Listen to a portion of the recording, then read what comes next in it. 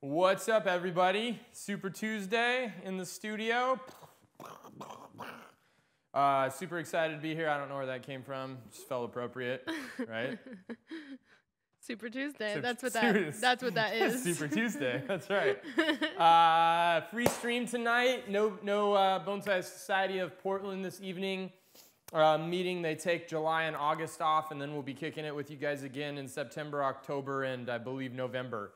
And so instead of trying to do some sort of iconic piece of work or whatnot, we wanted to jump into some of the feedback we've been getting from you guys about, hey, awesome that you can be styling, you know, $10,000 pieces of raw material or these trees that, you know, Mr. Kimura can handle and you guys can handle. How about taking it down to something that's a little bit more familiar, identifiable, and talking about some of those basic entry points where we can access the stream and get some of the same material and exercise some of these same techniques. And I think you guys are spot on. And so we took it back to some of the kind of the old days, right? The good old days, and started going nursery hopping again. And this evening is the first of a series that we're going to be doing of nursery stock exploration, where we actually go to the nurseries around our local area.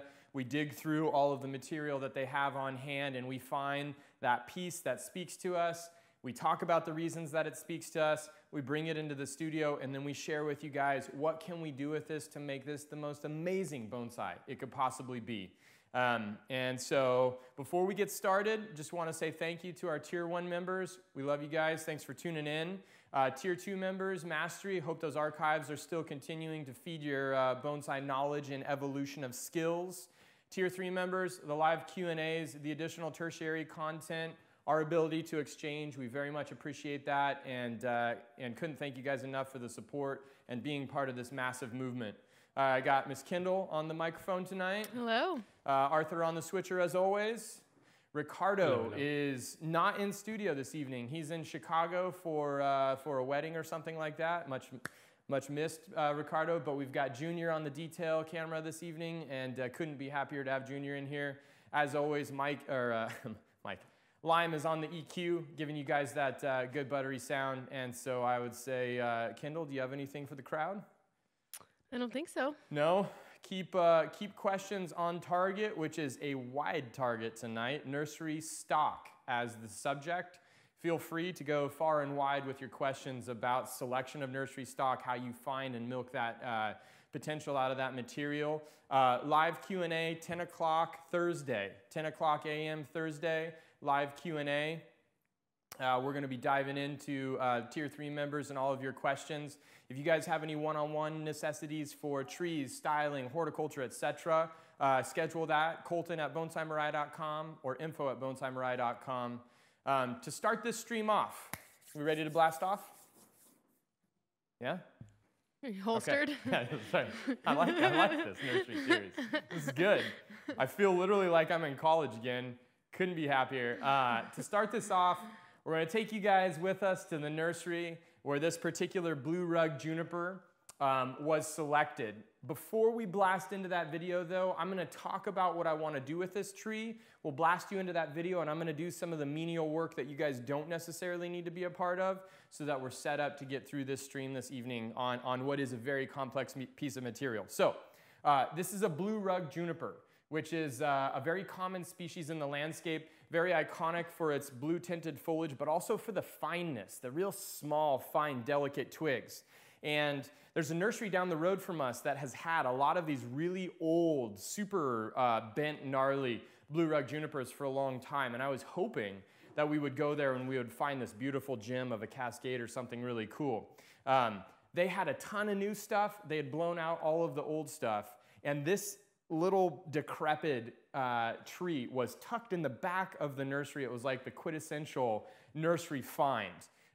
But when we looked at it, I was looking at it and I was like, oh my gosh, this straight trunk, no, that's garbage. All the branches start from the top. That also is kind of unfortunate. What in the world are we going to do with this thing? And then I started thinking, right? And I started thinking like, gosh, has anybody created a connected root clump style juniper from nursery stock before? What do I have that's of merit in this tree? I've got this big swelling at the top. I've got all of these branches kind of, you know, hanging and weeping off of this tree. It's a specialty conifer in the world of the landscape industry. Can I do something interesting with this based on just expansion of the tool set and a little bit of creativity and create an incredible bonsai? I do believe I can, so we went ahead and we picked it up. We said, this is the one we're gonna work on. Let's create a killer tree this evening for you guys, show you some of the creativity that we can apply to a tree that has a very humble beginning, and then how we nurture this to give you that kind of variety in your collection, and allow you guys to have a lot of fun finding that material, using that material, and developing that material, okay? So we're gonna take you guys to the nursery with us. When you come back, we're gonna have some of the preliminary work done on this. We're gonna talk you through how we made the selection, why we made the selection, what you guys should be looking at when you're making your selections to find that gem amongst that sea of trees that are never gonna be really worthy bonsai material. Take a look at this. We'll see you when you come back. We're going nursery hunting today. I believe there are some Blue Rug Junipers at Means that have been there for several years. And that's kind of what I'm going to search out today, because the Blue Rug Juniper, if you can find an old one that's kind of sat and become pot bound, a very, very fine tight foliage. So we'll see what we can find. There's also the potential for some, you know, small barberry or deciduous piece of material that might have a twisted trunk and be perfect for a little shohin. And then you always have the potential for a big overgrown larger piece to be air layered and develop a super nice small tree out of a big beefy trunk that has no real value as a landscape piece of material. You can get them for cheap and air layer them and do something special with them. So all of those things are on the radar for today. In we go into the rabbit hole.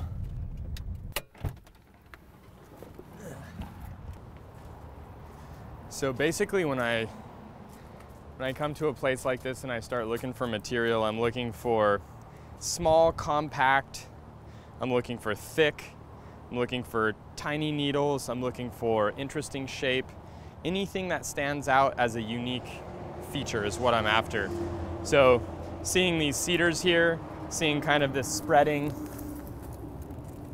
sort of mounding weeping, chances are most of them are gonna have a stake train shape, but you never know. And you used to always be able to tell very quickly whenever you'd go nursery sort of scavenging with people who was there to actually find material, because they're the people that are willing to get dirty and crawl on the ground and really engage with the trees. You see people that kind of pull a little branch aside. That's not how you find good material. I didn't actually think about cedar today, but boy, I love cedar. And this is a true cedrus cedar, ungrafted, so there's no odd union, which you do get a lot of times when you start dealing with nursery stock. Got some good movement and changes of direction, which I always look for. The more changes in direction that you get on a tree, that, you know, we talk about movement. What is good movement? Good movement would be, you know, sort of non-repetitious changes in directions, different angles, different spaces, and different planes. And these have some really interesting lower branching, which will have to work to get health back to the interior. But the fact that they're not grafted, they don't have any inverse taper, they come down, they all seem to have a really good, nice spread and root base. You want to make sure that, particularly in nursery material, when you're looking for nursery material, that root base where if it's planted and the roots are down in the ground and there's soil mounded up on top of it, a lot of times that'll create inverse taper, because that portion below the soil isn't getting all of the interaction of the light and the expansion and drying and moisture movement that below the soil is being protected from. So you get a higher growth rate where the sun is hitting the trunk versus where it's not. These are really, really good potential here. Okay, notice the thickness here right at the soil line, and then notice how it gets much more narrow once we get down there before we ever get to any roots. This is very common. I mean, it was planted up to here, so you see the swelling right at the point where that soil line was, and then it actually gets more narrow below it. That's what we're checking for every time we're looking for a base.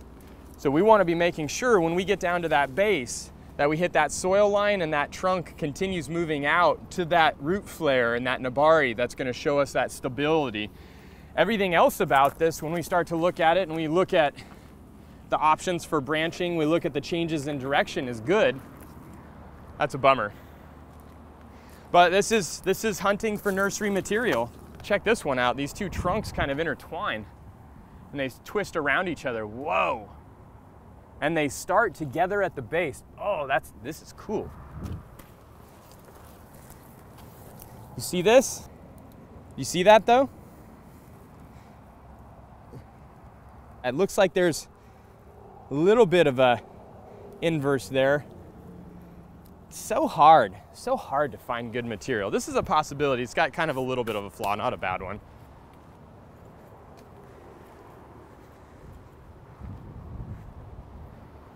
You know, sometimes I always think maybe these weeping cedars could have potential. They've got that real predictable movement that goes through them. There's a blue rug back there. Look at that. Huh.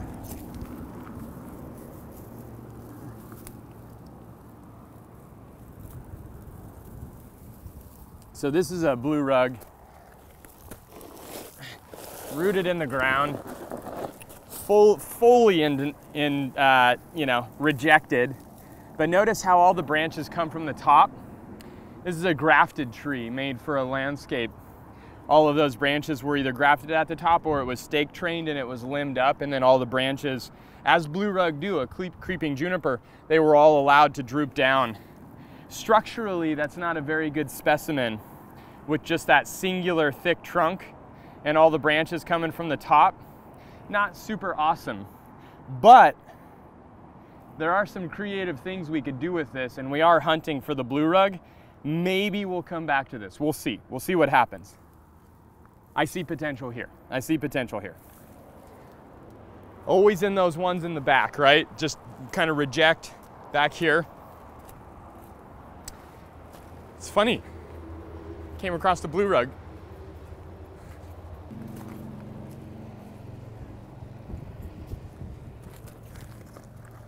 Weeping hemlocks, all very young, very fresh new stock. These don't really do much for us. Look at this species of azalea. Look how small that leaf is. This is kind of rad. Very bush-like, broom-like. Yeah. Man, beautiful purple little flower though. Look at that scale. Just a really small, really dwarf variety. Interesting, never seen it before. Purple flower, kind of interesting. Let's go back to the blue rug.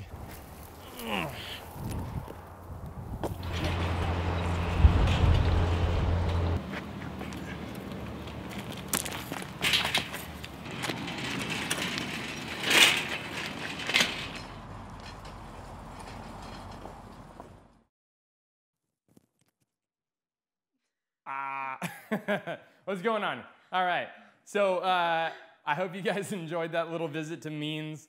Means is a place very, very near and dear to my heart. Literally, Bonsai Mirai has been landscaped by Means Nursery. They still don't know who I am, even though I go there with a gigantic, rickety old Ford Red flatbed pickup, 1981. I've broken down in their parking lot multiple times. I've bought like everything that they have there. It has a literal hole in the floor where the gas Literally, pedal I can is. see the highway as I'm driving in it.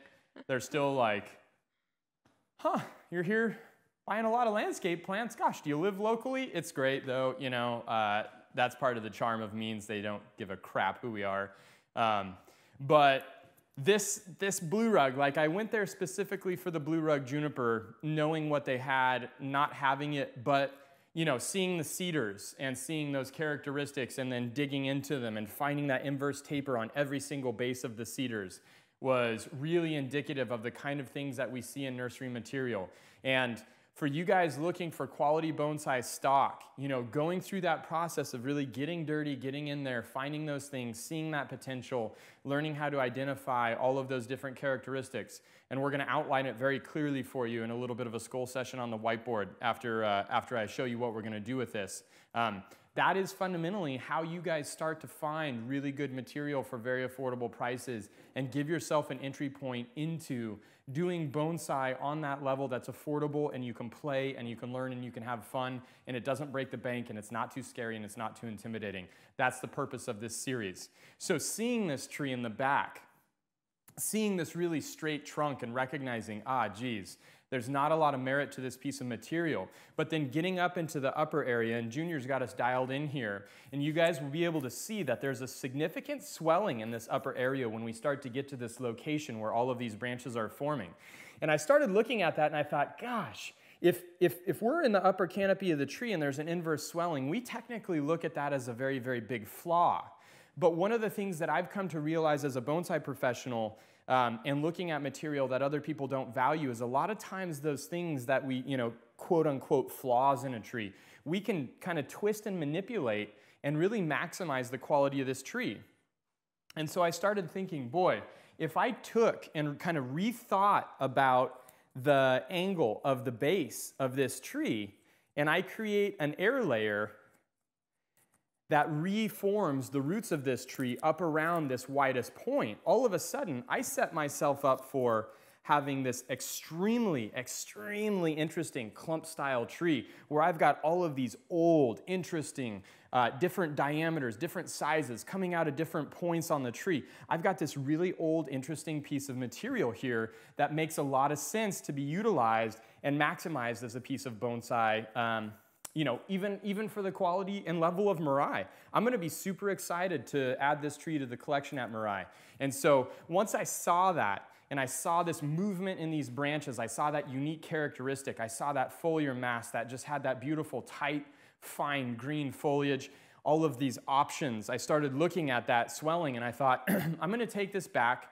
I'm going to show people how you can take a piece of material that is basically a reject that hasn't sold for years, but that age has accumulated, and how we can take a plant that has all of these branches coming from one location and look at one way that we can utilize this to create an interesting bonsai. So before you guys go back to the skull session on the whiteboard where we kind of outline some of these fundamental things that you should be looking for when selecting material, I just wanted to show you where that level was. I'm going to spin this forward so that you guys can see this from afar, okay? And then I just want to walk you through this, okay? So when we're looking at this, that line is now going to be the new base of our tree. I've already got wire on several of these trunks, and I'm going to continue to do so, but I'm just going to pick some of these pieces up and start to show you where that concept is that encouraged me to start to think about working with this material. So if we pick all of these pieces up and we start to see, you start to recognize, oh my gosh, we're going to have like this expansive clump-style tree. Now, I think I can assume we're not going to be able to raise this one. So I'm going to go ahead and I'm going to take this off. And this branch, in terms of this work, may be the single most important piece on the tree. And here's why. In order to be able to utilize all of these pieces and create roots right here on a juniper of this size and this level of maturity, we have to have a branch that's below the point where we're air layering to continue feeding these roots so that they stay healthy and they drive that water transport up to this foliage mass until this develops enough roots to survive on its own. So if I don't have one of these big branches below that line, the whole thing will fail. And it'll fail in a matter of 3 months. That's when we would see this thing just all of a sudden tank. So I'm not going to perform the air layer tonight, but I am going to style out this clump style bonsai on the top of it. We'll do the air layer much like we did in the air layering spring watering discussion. You guys can refer to that to the technique, and I'm sure we'll follow this tree's progress, okay? So I'm going to continue on with the wiring. Arthur's going to blast you into the studio where we kind of outline those criteria and characteristics that we're looking for when we start identifying nursery stock material that's going to be a potential good bonsai specimen. And when you guys come back, we'll walk you through the concept of design on a clump-style tree. So one of the biggest requests we've had from Mirai Live members is to have a little bit more of an accessible basic series, or see how we at Mirai would handle nursery material that has a lot more simplicity in the materials demands, and also what we would be looking for to find that really quality bonsai potential in a little bit more of an accessible, humble resource like a piece of nursery stock. And so this marks the first part of a multi-part series where we're going to be exploring nurseries around our vicinity here in Portland, Oregon, and trying to find those pieces of stock that have that immense potential as bonsai, and then how we would go about handling those in the workshop or in the studio for you guys to engage with us live. So in this first series, we went to a very local nursery, and we started focusing on some of those fundamental characteristics that I apply when I'm searching for material. So when we go and we start to scour that nursery stock, I have a few very major points that I'm always looking for to delineate something that has bonsai potential from the masses of material that really doesn't offer much. And the first, number one, most important thing that I'm looking for is some aspect of uniqueness or interest. Okay, so as you guys watch some of the tertiary content for this, you'll realize that I see a few different species of trees that have some interesting movement, that have some smaller needles or some smaller leaves, or that seem to be overgrown or grossly abused. All of these things are giving me sort of that entry point of, there's something here that's different from every other piece of material sitting around this area.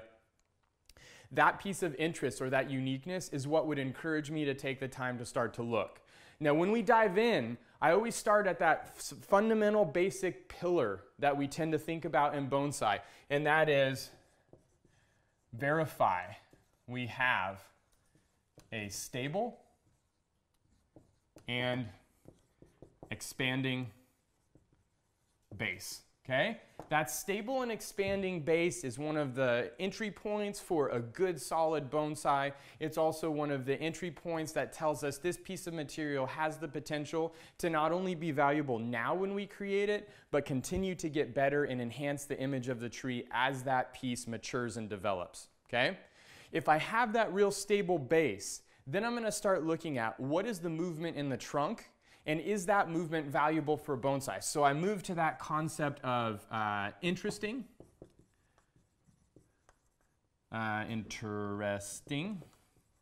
or pleasing trunk line.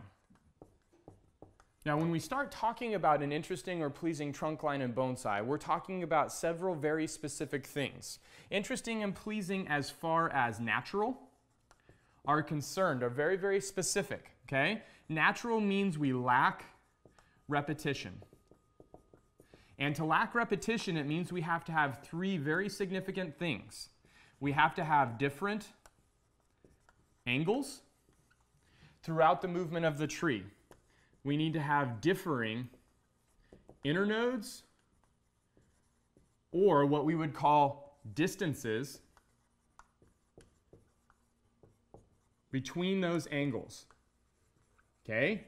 And then we would want that tree to engage three-dimensionally with us, so we want to have differing planes of movement. Okay, so we're saying first, there's something interesting. I see an interesting movement. I see an interesting branch hanging off the edge of the container. I see this overgrown shrub with maybe some dieback or a dead piece hanging out, or a shari on the trunk, or I see a big plant in a very small container, which would suggest that it's extremely old, or I see really small leaves or really small needles. Any of those things are an immediate entry point. Let's take a look, right? We dig in, we tease away all of that accumulated soil, because usually nursery stock is planted lower. The base is going to be below the soil line. So we tease that away, we start to see, do we have that base? If we have that base, we continue to look, do we have a beautiful line? Beautiful line as far as bonsai is concerned is a natural line. A natural line lacks repetition. Lacking repetition means we have different angles throughout the tree, different internodes or distances between those angles, and differing planes so that that movement engages with us in a three-dimensional manner. Okay? If I've got a good base, and I've got interesting line in that trunk or trunks if we're going to a multi-trunk style, then we can start to think of, all right, do I have, right, any special features that give this tree or give this piece of material something beyond just your base and line, right? So this could be gin or dead branching. This could be shari or dead pieces on the trunk. This could be bark. Interesting, really aged representation of the species. Or this could be some sort of defining branch,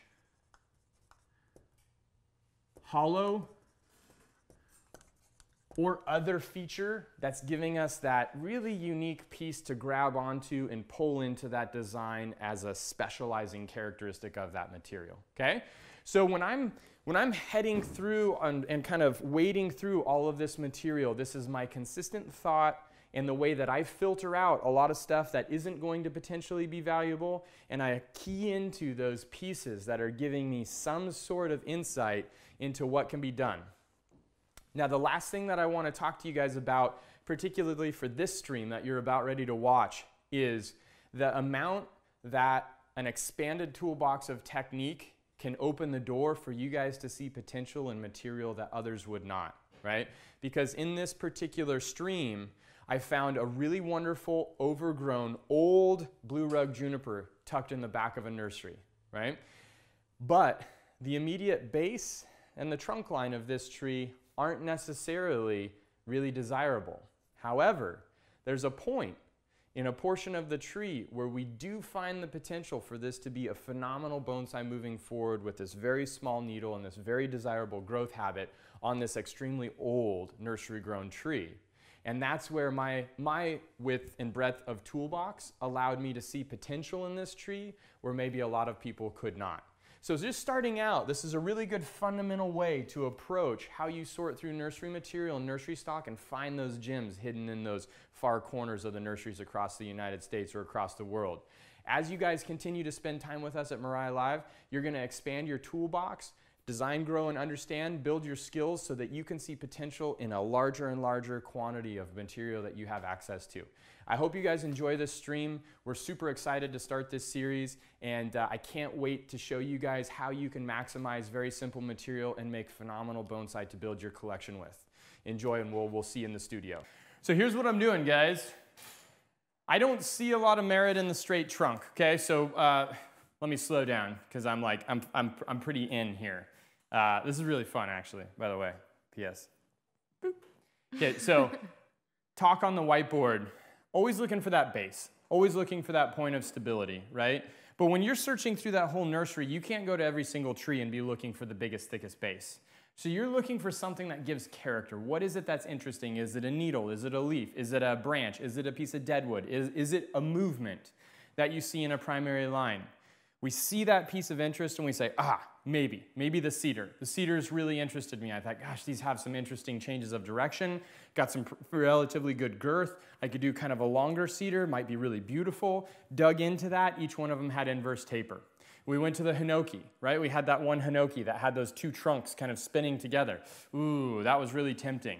Again, inverse taper. Very common for nursery material to be buried too deep. That base, having all that medium around the base, doesn't allow that base to swell the same as the trunk above that point, and all of a sudden we get that inverse taper. So then we see this blue rug sitting off in the back, and we say, oh man, neglected on the hillside. Nobody wants it. They're basically hoping it dies so they can stop watering it, or somebody is stupid enough to buy it.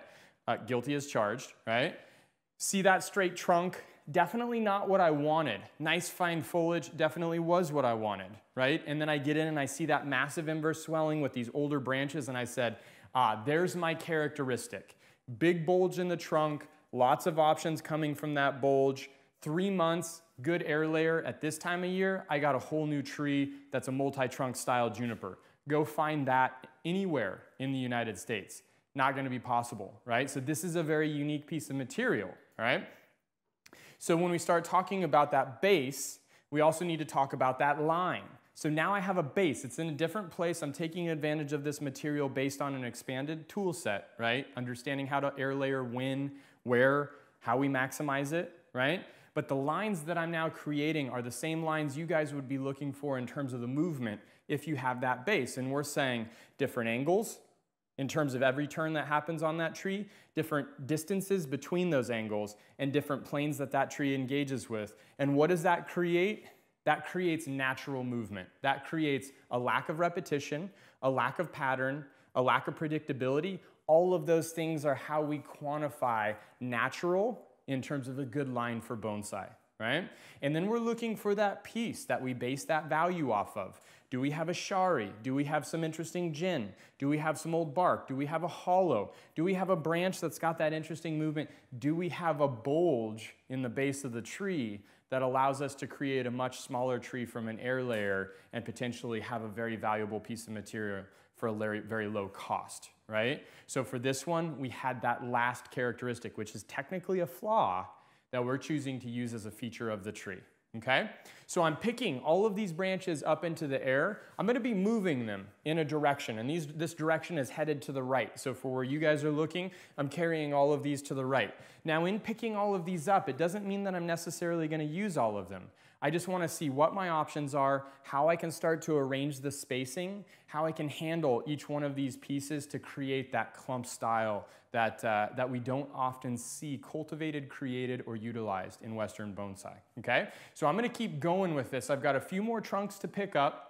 We'll do a little bit of branch selection to start to define the line base to tip of these trees, and then we'll start to wire, knowing where we're trying to get by the end of the stream, okay? And I know we've got some questions from you guys, so as I'm working, we'll dig into those questions.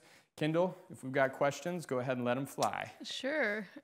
Michael's wondering, with nursery stock, say junipers, you often find a pot full of roots. Right. How do you go about managing this root-bound mess? Right, the root-bound nature of nursery stock. So I will honestly tell you guys that as far as nursery stock is concerned, that abundance of roots makes nursery stock extremely durable as bonsai. But as opposed to just diving into the work on the nursery stock from a specific area, we've got to be thinking about what are we trying to accomplish. And that's a consistent theme that we kind of go back to at Mirai. What are we trying to accomplish? What are we trying to accomplish? And for us, when we're talking about nursery stock and what we're trying to accomplish, we're trying to get that root mass reduced to a point where we can actually utilize that root mass in a bonsai container. And as a result, we're going to start at that point of greatest limitation. And this is going to be something that as we get into repotting this winter and next spring, that's going to be a consistent theme that I'm going to be referring to you guys about, that point of greatest limitation. Oftentimes, that point of greatest limitation is not knowing what our base looks like and needing to expose the base of those surface roots to understand how far down it takes to get to that expansion of that root base, okay? But beyond that, the second place that we typically see as our point of greatest limitation is the bottom, because most containerized nursery stock is grown in a very deep container. Now, this is a function of really good drainage, because the taller this container is, the more gravity is acting on it, the more water is being removed. Balance of water and oxygen for maximum cultivation maintained very well in a nursery container of this size, okay? So knowing that, we may, once we find where those surface roots are, we may want to be reducing the height of this container and starting at the bottom so that we're able to get it into a shallow pot. Brian's wondering what the air layering window for guaranteed success is. Brian's in LA. Brian's in LA. Brian, Mr. Kend, I'm assuming. Air layering window for guaranteed success doesn't exist. Air layering window for highest chance of success, probably getting towards the end of it. I would say end of July. And I'm sorry, I'm really gonna sweat tonight. It is very super hot in the studio. End of July, we're running up against it because, you know, and here's the thing about junipers is junipers need heat to be able to produce a lot of photosynthetic resources. And so when we're looking at these junipers now heading into the warmest part of the year, this is when you're going to be doing work on a lot of your needle juniper species.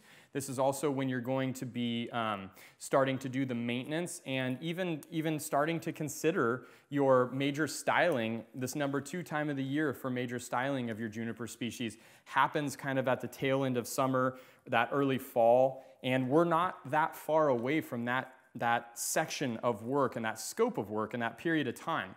So if we're trying to get air layers to take very quickly, we want to do so when they're photosynthesizing and metabolizing at a really high rate. That actually is happening right now. For junipers, For right? junipers, for junipers, right? If we were talking about deciduous trees, you could probably do some deciduous trees right now and still get roots to form before the fall.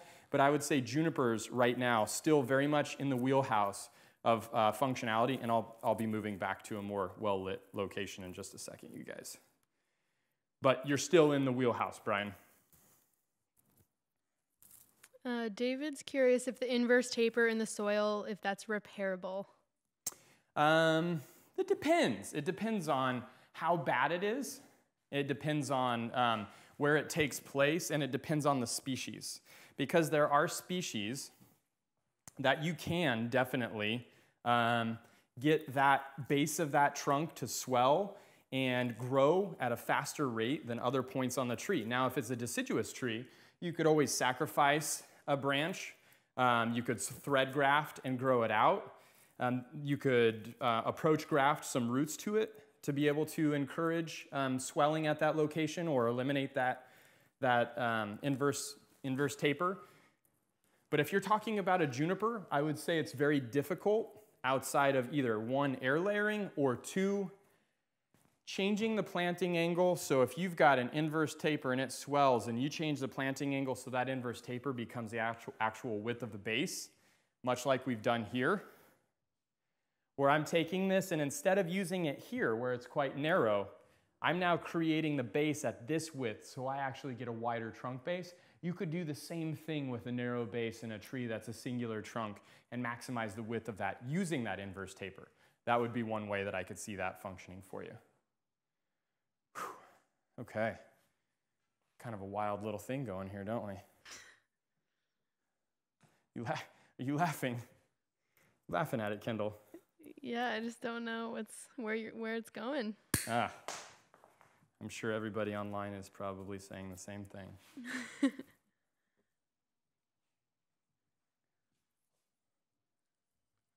So you're basically going to get rid of that whole trunk. I'm getting rid of the whole trunk. And just start where that white line is that Starting where the white line is. With the air layer. With an air layer. To create, essentially, a clump-style forest. And I'm moving all of those trunks up into that clump-style forest. Now, here's what I'm going to do. This is where we're at, right? Now, when I'm looking at this and I'm positioning all of these pieces, okay, I want to have a visible vantage point where I'm going to be able to see each one of those trunks. And I'm going to adjust their movement so that I get that kind of visibility throughout the composition. Now, if my base is right at that white line, okay, if my base is at that white line and I've got that branch dipping down, then I'll probably scar the bottom of that branch and hope to get some root production out of that as well. This side, the trunks on this side, we're going to keep them shorter and they're going to flow kind of into the center of this composition. Those trunks in the middle, those are going to be the tallest and they're really going to define kind of this clump as it moves out. So what I want to do now is I want to kind of go through, do branch selection, start to finalize some concepts for heights, for lengths, for branches, etc. And then we can come back and we can start to define style. And this is really where it starts to get pretty fun. Okay? So there was a, let's see, I had a Juniper 2 class here last week, or last weekend, I should say. And there was a student in the class that said, man, you told us something in our very first class that really changed the way that I thought about bonsai design, which I was very flattered by. And he said, you know, when I was in my, let's see, I think it was in my first year as an apprentice, Mr. Kimura was letting me wire some pretty cool trees for a first-year apprentice. And I kind of felt like, you know, a little bit of hot hot shit, you know, like I was good. I was doing my thing. I was there. I was apprenticing. I was learning. And he handed me this big, long, tall, nursery-grown cryptomeria. And it was straight. It was probably like a $10 tree at a local garden center. And I had never seen a client bring Mr. Kimura that kind of material before, and I laughed. And Mr. Kimura said, "What are you laughing at?" And I said, I can't believe somebody would bring this material to you. And he said, he made a statement that I'll never, ever forget in my life. And he said, "Who better to bring this material to than somebody that can give it the best possible future?" And he said, "Just because you laughed, you're going to now wire this." Of course, I had no clue how to maximize the quality of a piece of material that didn't have phenomenal characteristics. And as a result, I totally bombed on that work. I mean, I bombed completely. So Mr. Kimura, when he was fixing the work, he continued to remind me, you know, you were laughing when I gave this to you. You were laughing when this tree came in. Now you understand, right, that a professional, there's no piece of material that is below a professional. And I think that singular concept, as I've traveled the United States and worked throughout the country, has really dominated my thought process, and I think it's one of the things that has separated me from other professionals in the country. Is I recognize there's a humility that professionals need to have, and there's also an ability that professionals need to have creative solutions based on the expanded skill set that we should hold as if we call ourselves professionals, that there's creative solutions based on that skill set that we should be utilizing and applying to the community and teaching people how to take humble material and make it work for you as bonsai, right? And so going to the nursery and seeing this piece of material, I brought it back to the team at Mirai, and every single person has laughed at this. Every single person at Mirai has laughed at this. It's true. Kendall's still laughing. Kendall's still laughing. Arthur, you didn't laugh? Troy, you were laughing. Troy says didn't he laugh didn't either. laugh. Troy laughed. Troy laughed very Troy hard. actually looked at me kind of and scoffed, kind of like, you brought that? Like, of all You're the trees, disrespecting the trees of here. all the trees I have to water, now I gotta water that. I'm gonna tell you guys this. I'm just gonna make this statement. I'm gonna share this with you guys right now. By the time this is done, you guys are gonna be like, shouldn't have laughed. Shouldn't have laughed, because it's gonna be a clump style juniper like you guys have never seen. When you say clump style, yeah. could you describe that? Yeah, that's a good. So whenever we have multiple trunks, one of the characteristics of a good clump, and I'm glad you took it there, Kendall, because this is important. I don't hear people talk about clumps. I don't hear people talk about root-connected trees very often. But when we start talking about clump or root-connected trees, we're talking about a tree that has multiple trunks originating from the same base or connected via roots of the same system. Okay, so if we talked about like the ultimate macro connected root tree in North America, it would be the largest living organism in the world, which is a grove of aspen trees outside of Salt Lake City, Utah, called Pando, right? Because all of the trunks of this, several square mile grove of aspen that all happen to turn colors at the same time because they're all genetically connected as well as physically connected, right, are all part of the same root system. So these trees now grafting here, getting roots to grow here, getting roots to grow here, getting roots to grow here, getting roots to grow here, getting roots to grow here, are all going to be on their own root systems, but they're all going to be connected via that major mother stock base. And that's going to be really interesting to see this thing evolve and develop, because it's an aesthetic that in Japan, they are constantly cultivating. And in the Western world, I don't see anybody. Randy Knight's the first grower I've ever seen cultivate this as an intentional endeavor to create a connected root style. And he did so with a beech that is now happily residing in Delaware. And for me, it was like, wow, Randy, I didn't even know you could do that. So this material, when I saw it, it was almost like, instant. We've got something special here.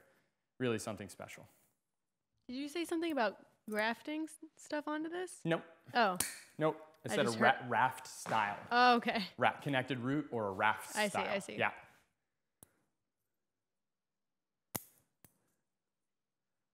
Okay. And Troy, you did too laugh. He laughed with his eyes. He laughed with his body language. With his soul. With his body language. Troy did have to remove this from the trunk, and I'm sure it was kind of what the heck moment. Yeah. Do we have any other questions? Yeah, we do. We have a follow-up question about the root bound question. Okay. So removing the bottom of the root mass makes sense, but what about the knotty mess in the rest of the pot? The knotty mess, yeah. So once we remove the bottom of that root mass, right, and we get that to a depth that we feel comfortable with, the next place that we're going to have to tackle is the sides, right, because that's going to be really heavily compacted amount of roots, okay? So when we're attacking that side amount of root mass, what we're looking to do is we're looking to reduce that and form that to the conceptualized container that we're potentially looking to put this tree in. And that doesn't mean that we have the container picked out already, okay? We have an idea. This should be in a rectangular container. This should be in a round container. This should be in an ovular container. We know the front is going to be in a general vicinity where those characteristics that we talked about, the best base, the best line, and the best features, are all visible, okay? So that gives you guys a little bit of a track to run on to be reducing that root mass and kind of constructing that root mass so that we're able to make intelligent decisions in that initial repot. But when you have so many roots in a tree, like a nursery container type of tree, that's a really good thing because it allows you to be able to go back into that system and heavily reduce that and still have those fine roots that are carrying that water up to the foliar mass of the tree. So it's a process. We start by identifying the base. We then move to the bottom or the point of greatest limitation. We reduce that. We work in from the sides. And if we still have a very dense root mass and we have room to remove, we would come back up under the center of that base and start working on that sheen. And if you guys have any questions about the sheen, what that means, how we would handle that, the shore pine repotting. Repotting fundamentals. Repotting fundamentals. We attacked. In the archive. Yeah, we absolutely attack that exact concept in that archived video. But to just be really clear with you guys, the sheen is the portion of soil immediately under the base of the trunk. And that is really where you set yourself up for the ultimate kind of health of the tree to be carried from moving forward. So if you can get that in that first repotting, if you can get that set up, great. If you can't, that's usually the focus of the second repotting after we get everything else established. That answer the question? Yeah, I think so. Cool. Tom's wondering, this is a follow-up to the inverse taper question. Uh-huh. What if you ground layered inverse taper? You could ground layer inverse taper. That's another opportunity, Tom, for sure. For sure you could ground layer inverse taper. And then Michael was wondering, what's the ETA relatively on how long the air layering might take to develop and be ready to cut? Yeah, so think about, when you guys start asking these questions, you've got to think about the mechanisms that are at play here, right? So if you're air layering a tree, what you're doing is you're starting to pull on the resources created via photosynthesis to accumulate sugars and starches that are essentially flowing down the trunk and accumulating at the point where the air layer is formed, right? So if that's the case, the more foliage mass you have on this, then the more opportunity you have for the root mass to produce new fine roots based on the accumulation of those sugars and starches. So for me, I'm going through the styling process first on this and heavily reducing the foliage mass. I actually would have a greater amount of success if I air layered this without taking all of the roots off, okay? But I also know that this tree is going to rebound extremely well and probably photosynthesize much, much better based on opening it up and getting rid of all of that light impediment, not allowing that light to those interior branches. I'm going to get a higher quality of growth. I'm going to know the style of my tree. And maybe I prolong the air layering effort by an extra 6 months. But this isn't a race. I'm not trying to get this done as fast as I possibly can. Say, for example, you guys had 3 of these in a nursery. You took each one and you wired it just a little bit different, okay? So each one's got a little bit of variety, a little different flavor, etc. this is when we start creating bonsai as kind of a variety. You apply different concepts, different clump style or connected root styles, wind influence versus a more upright form, etc.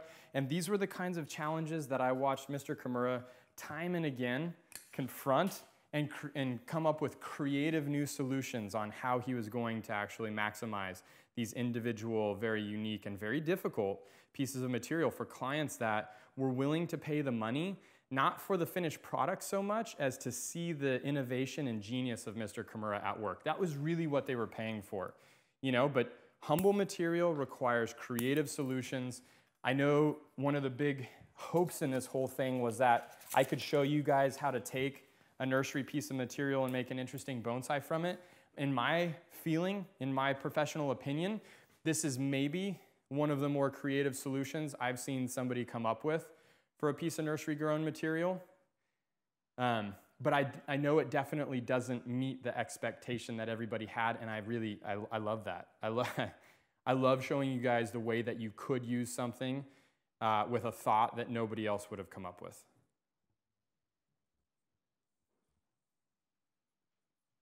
And it felt like we were on an episode of American Pickers. P.S. Were the people at the nursery surprised? Yeah, so we have to call ahead, right, to like get filming opportunities, and or filming permission. Excuse me, not opportunities, filming permission. And they didn't call us back in time. So they actually called us back after we had gone and filmed, and they're like, you know, we don't think that's a good idea. And we were like, oh, cool, we already did it. And they're like, oh, if you already did it, that's fine. I love that rural Oregon attitude. Rural Oregon, that's right. Michael has a question. Michael says, I know you say to never fully bare root a tree, but is it okay to do it with healthy nursery stock? So if I say never fully bare root a tree, I mean never fully bare root a tree. There's never a time where I think it's okay to fully bare root a tree, whether it's healthy nursery stock or not. And in fact, you know, healthy nursery stock, I think a lot of the mentality, and you guys are probably, as a beginner, I think you have to test this, and I think you have to try this. And so, Michael, I won't hold it against you if you say Ryan Neal said to never fully bare root. I'm going to go ahead and go fully bare root it because it's a piece of nursery material that I don't care about. The worst experience in the world that you're going to have in bonsai is when you go and fully bare root something and you repot it and it becomes something very good, and you're like, oh my gosh, I hope this didn't die. I didn't think it was going to be that good. I shouldn't have fully bare rooted. I should have done what he said. And then it dies, and then you say, yeah, he was right. He was right. He was right. But I wouldn't encourage you to fully bare root it, and I guarantee you if you put the time in on a piece of material that has the criteria that we talked about in place, right? You use those selection methods, best base, best line, best features, or some sort of interesting feature, and then you maximize that by selecting a front and coming up with a creative solution for that, which is really what we're trying to do here, that you're going to want to show some sort of reservation and respect for that when you go to repot that tree for the first time, because it will become an interesting piece of material if worked correctly. Any tree can become a great bonsai. It's all in the manner that you look at it and how you handle it. I would show that material respect, or you'll regret it. So in terms of making this into great bonsai, Brian has a question about the timeline of getting this tree into refinement stage. Brian says, so for example, this season, you're going to probably do first branch selection, second season air layer if it's healthy, third season. What are you going to do sequentially? I'm going to air layer this immediately after this stream is over. Okay. Okay. And then his follow-up question is how long until it's the I told you so, this tree's awesome? So I'm guessing 18 months. 18 months was, I think, what I said on the stream on one of those tertiary clips. If not, I said it today in tertiary clips that'll be available for Tier 3 members, where I kind of go through the process of cleanup. I talk about, you know, branch removal on nursery stock to start to open the concept of design, etc. If you guys go through that, you'll see that. And I said 18 months. In 18 months, I think everybody will be like, gosh, we thought that was a joke, and now we realize that we're wrong. And the reason that I say 18 months is because we're going to air layer probably tomorrow and get this tree started and we'll probably finish styling or get close to finish styling tonight. And so once we finish styling and then we air layer it, this tree is on its way. We've begun the process. It'll take it a little bit longer to generate the roots, so we may be potting it up sometime in the late spring of next year as opposed to in the early spring. And that will set back its development just a little bit. But if we can get that done, then we're still on that 18-month kind of calendar of development, and that's really what I'm looking for. Could you talk us through what you're thinking as you're going through and kind of setting these branches? Yeah. Let me do that. That's a really good idea. So basically, I'm trying to find as much interior growth as I possibly can. Obviously, this is a nursery-grown piece of material. This is something you guys are all going to face, and I can turn this a little bit so that you guys can watch me a little bit more, and Arthur can still get the detail. This is a nursery-grown piece of material. So what you guys are going to be experiencing with nursery materials, you're going to be experiencing probably a lack of growth on the interior branches, particularly if the piece of material is overgrown. It's extremely, extremely common. Now, one of the common things that we would do to counteract that is to create this really radical, convoluted snake-like movement in all of the branches so that it makes the branches look much shorter, right? We create this crazy thing and we pull all the branches in and then we show somebody the final picture from one angle and everybody's like, oh my God, you're a bonsai genius. And then over the course of the next 5 years, that tree has a compromised structure, right? So one of my priorities in this whole process is trying to create a good, solid, fundamental sound structure that I'm able to build on as I get interior growth to form. And my whole objective in this first styling of any nursery material is maximizing the efficiency of photosynthesis by the way that I distribute the branches. So that means not trying to snake them a whole bunch, not trying to do much because, and I'm just gonna point this out here, you guys see these interior buds that exist where my hand is at? Those are the branches that are actually going to form the tree when we start to reduce and prune. Now notice how I'm putting movement into it that is very similar to the movement I've put into the trunks. That's important. This is how we create that kind of synonymous structure that sets the tone for this entire composition. I want to be making sure that I define that in a way that's beautiful, and representative of the kind of design that I'm headed towards. And for this, it's not necessarily windswept, it just is a tree that has some interesting upward movement as a relatively standard clump, maybe growing in a pristine field or a good pocket of soil in the mountains, but not showing the kind of tortured nature that some of the collected material does, right?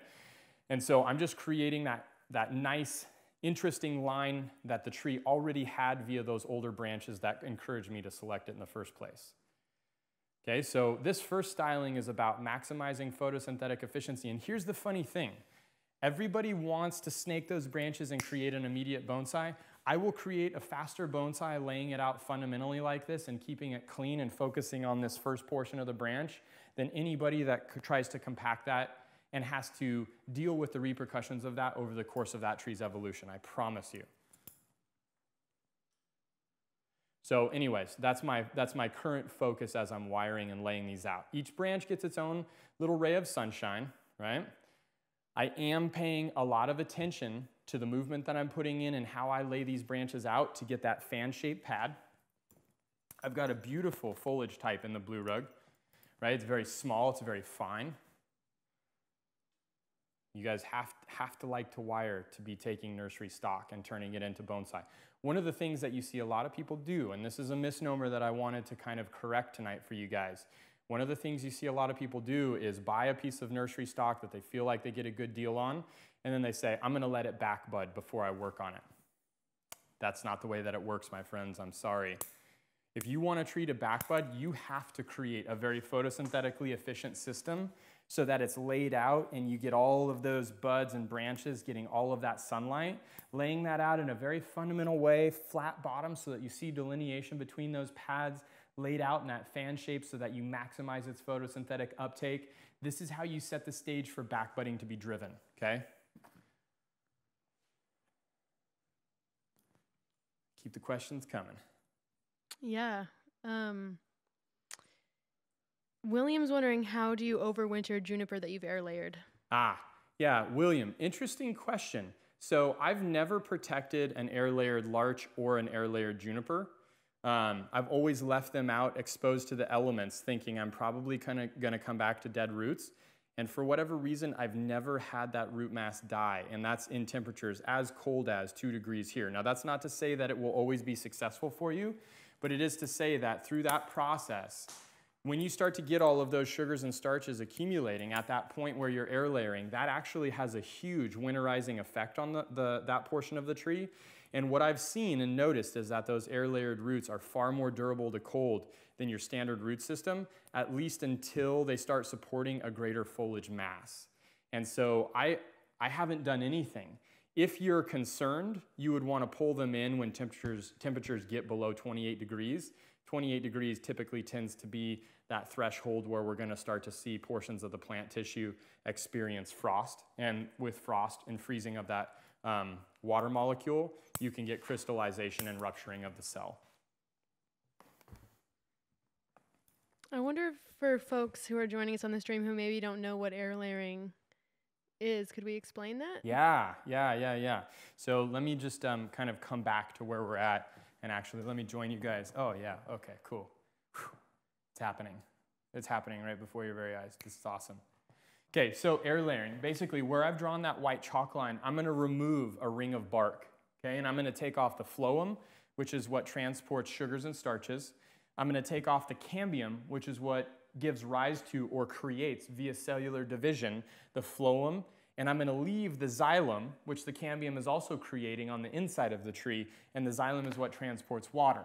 So if I take this ring off, and I leave the water-conducting tissue in the core, and I take off the tissue that creates new tissue or cellularly divides in the cambium, and I take off the tissue that moves sugars and starches, what ends up happening is I create basically a plug in the drain here, where all of the sugars and starches that are created from photosynthesis stop right here because I've removed that tissue, and they accumulate and they form scar tissue.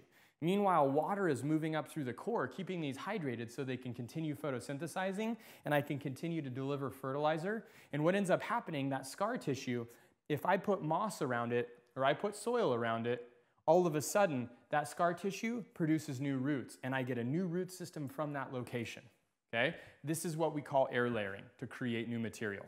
So you can basically start the bottom of a tree halfway up the trunk. From anywhere. That's right. From anywhere. Now, the kicker to this piece and the thing that you guys as bonsai practitioners should take home, on a large conifer, and this is not true for deciduous trees because deciduous trees move so much more water through their system. On a large conifer, if you're air layering, you always have to have a branch below the air layer that's feeding these roots so they continue to pump water, because I said I'm actually reducing the foliage mass so that it's going to take longer for new roots to form. Because that's the case, I need to make sure that these roots are still fed and kept alive to continue pumping that water and driving that system forward. So if I took it below this branch and I had nothing here, there's a strong chance that I wouldn't get enough roots to sustain this before these roots said goodbye. And that's one caveat of air layering conifers, junipers in particular. And then Greg was wondering if you're going to use root hormone on the air layer. So I'm not going to use root hormone. I've never had a problem getting a juniper. I've never had a problem. Arthur, you getting that movement that I'm putting in there? Okay, cool. Because there's a few other design things that are happening here that I'm going to focus your guys' attention on. I've never had a juniper struggle to produce roots. And the reason is they move a lot of sugars and starches through their vascular system because of their highly photosynthetic nature, and they also move a lot of water via that really fine root structure that they have. So it typically creates a system that doesn't need stimuli to be able to produce roots. But if you were dealing with a much, much drier tissued plant, like a pine, like a hinoki, like a, pine or hinoki feels good, then you may want to be utilizing a rooting hormone in order to be inducing or encouraging that root formation to occur. What are the design things you're noticing? Yeah, so just coming back to how do you take, and I'm gonna walk you guys through this. This is actually a pretty major aspect of junipers that I'm gonna walk you guys through when I come to the next one. I did this one super fast, and I hope you guys watched it, but this tree has a ton of really long shoots that have foliage all out at the tips. Now I'm gonna turn this for you when I'm done, and I'm gonna show you what I created just out of one single branch.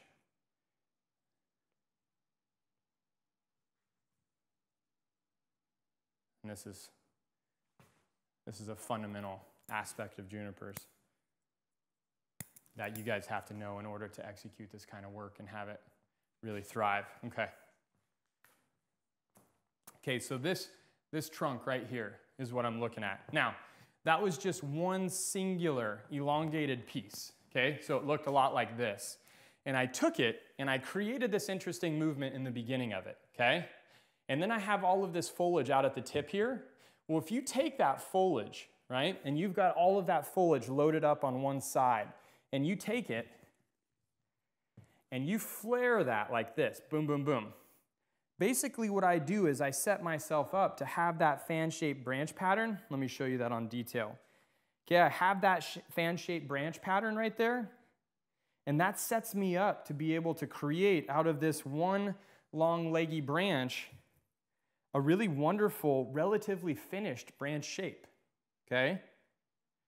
So when I'm trying to define or redefine the height of these trees on this particularly interesting, intriguing, yet challenging piece of material, understanding how to take these big, long, leggy branches and in a structurally sound way so they continue to photosynthesize so that we create a structure that improves, etc., put that movement into those, and maximize that foliage mass and build a beautiful design and set that form for the future to improve upon.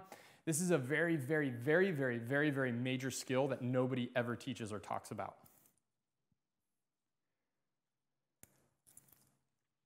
Brian asked regarding quote-unquote snaking the branches. In your opinion, is this a nearly completely misguided technique, or does it play a role occasionally? What is snaking the branches? So snaking the branches, yeah, and this is good because one of the big questions when we start talking about snaking is they're going to say, well, isn't Ryan snaking the branches? And no, the answer to that, just to be clear, so that we're all functioning on the same on the exact same page. I'm not snaking the branches. I'm putting rather subtle movement into them compared to what a lot of people would be doing to try and give you guys the impression of a finished tree. But I am putting good movement into them that is, I would say, in the spirit of what the trunks are already naturally doing that are influencing my decisions, okay? But basically, snaking the branches is to say, you put a ton of really superficial, over-exaggerated, really pull that in and you just snake all these things in to try and shorten those branches and create a lot of density with these really long pieces. Is that appropriate? I'm gonna say, Brian, no, never, because you don't set the structure for the tree to improve. You unwire that, they unravel like an accordion. You haven't improved the photosynthetic efficiency to induce backbudding to be able to take that length out of them. You've basically set a system up to fail over the course of time and never improve. If I snaked all these branches, this tree would inevitably never get better. It would never be a valuable piece of material. And that's the difference between sitting here and teaching you guys via Mirai Live how to work on this versus what a lot of other people would be teaching you. So as opposed to just creating movement and letting the tree grow into that movement? I would say understanding, and you know, I'm putting movement in. I mean, Arthur's sitting here. He can give you guys a detailed shot. I'm putting movement into this, but the movement is movement that will stay. The movement is movement that is considerate of the trunk lines of the trees and synonymous with the style that we've started. And I think the movement, too, is not over-exaggerated and capable of sustaining photosynthetic efficiency, photosynthetic maximization of the production of resources. And when you unwire this, you're only going to be able to prune back, shorten, reduce, and improve the structure as opposed to reinventing the structure every time. And that's the real disadvantage of snaking branches or over-exaggerating that movement, is you end up basically just rewiring the tree every single time.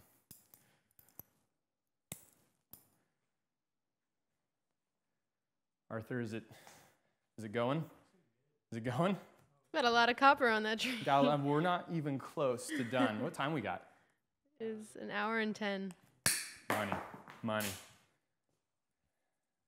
I used to go to this place in San Jose when I used to use Turfus because I didn't know any better because nobody told me. What is that? Turfus is a baked kind of clay product that they use on baseball diamonds to soak up the water. And a lot of people use it as a bonsai substrate. I'm not going to open that door tonight. I don't feel like going there and trying to defend that, whatever I'm going to say about it. Turfus sucks. That's what I'm going to say about it, and you guys are going to have to go ahead and accept that. But there was a guy that worked at the place, and he used to always call customers easy money. So I would walk in there, I'd say, I need Turfus, and he'd say, sure thing, easy money. I'll go get your Turfus, easy money. And I just remember sitting there thinking about that as he was calling me easy money and thinking, God, is that a derogatory thing to say to a customer who's shopping with you? Like, yeah, you bet, easy money. And I recognized that he was basically just sitting there and making fun of everybody that was shopping with him. But because he said it so nice, like it was okay, everybody was easy money. Anyways, I got on that somehow. Are you going to start calling Mirai Live? No. But there was a purpose to that, and I don't remember what it is. It'll come back to me, though, so cut me some slack, all right? All right. Thanks. Well, I have a question. What do you got? When you're doing the initial styling, I'm guessing you're trying to set the structure. Structure. Right? What does that mean? Primary branching, primary lines. Primary branching, primary lines. And in this case, where this differs a lot from Yamadori is, with Yamadori, very rarely are you setting the primary line of the trunk, right? That's typically set, or you may just be defining the line base to tip of the apical region. Now, we'll come back to defining the line base to tip as a whole stream subject. That's a design component that I really want to emphasize for Mirai Live members, because I think you guys need to understand design on that level in order to engage with this and maximize what we're showing you. That really plays into the mentality of how I handle trees. But for now, I think understanding that this is actually forcing us to define the branching as the primary lines is a really big part of understanding the scope of work and its significance. So this is primary, for sure. And I call this styling. Any Mirai students out there, which, by the way, if you guys watching are interested in studying at Mirai, we're going to be launching our 2018 calendar at the end of August, beginning of September for the class season for 2018. And if you guys are interested, send us an email so that we have you on the waiting list. And anybody on the waiting list gets first shot at open class spots. We're loyal to current students, but we have been able to make really good accommodations of a majority of the list. We haven't had an open class spot in 4 years now, so pretty exciting, but that's coming up. So if you guys want to come and study in person, we're almost to that point where we're going to be launching the new schedule. Come see where it all goes down. Come see where it all goes down, be a part of it. Greg wants to know if you could share your final outline and height of design. I'm almost there, Greg. I'm working so hard for you. Diligently working. I'm getting there. Oh, Brian has another question. Lay it on me, Brian. About backbudding. Okay. Brian says you've emphasized the importance of keeping foliage and maximizing movement of water nutrition through the branch. Is there anything you need to do in addition to this? To get backbudding? Right. So water nutrition, sunlight exposure, those are the biggies, okay? If you can give a good balance of water and oxygen, you lay this out so that you maximize photosynthetic efficiency. Now let's understand what maximizing photosynthetic efficiency means though. What that means is the way that we're laying this out gets the maximum amount of sun contacting the maximum amount of foliage mass, okay? And in doing so, in getting that sun to contact that foliage mass, you're generating the most sugar and starch production that you possibly can in the tree. So if you're generating the most sugar and starch production, you're moving the most resources, you're maximizing the amount of growth, this is what generates more vascular tissue. And in an air layer, that vascular tissue equals new roots. Okay? So when we start talking about that, you have to have that exposure to sun, and you've got to have that contact in order for all of that to happen and that system to work very beautifully. Okay, but beyond that, there's no magic potion. Allowing a tree to grow, allowing a tree to photosynthesize, allowing a tree to thrive, all of those pieces are just par for the course for how we horticulturally produce the best possible product.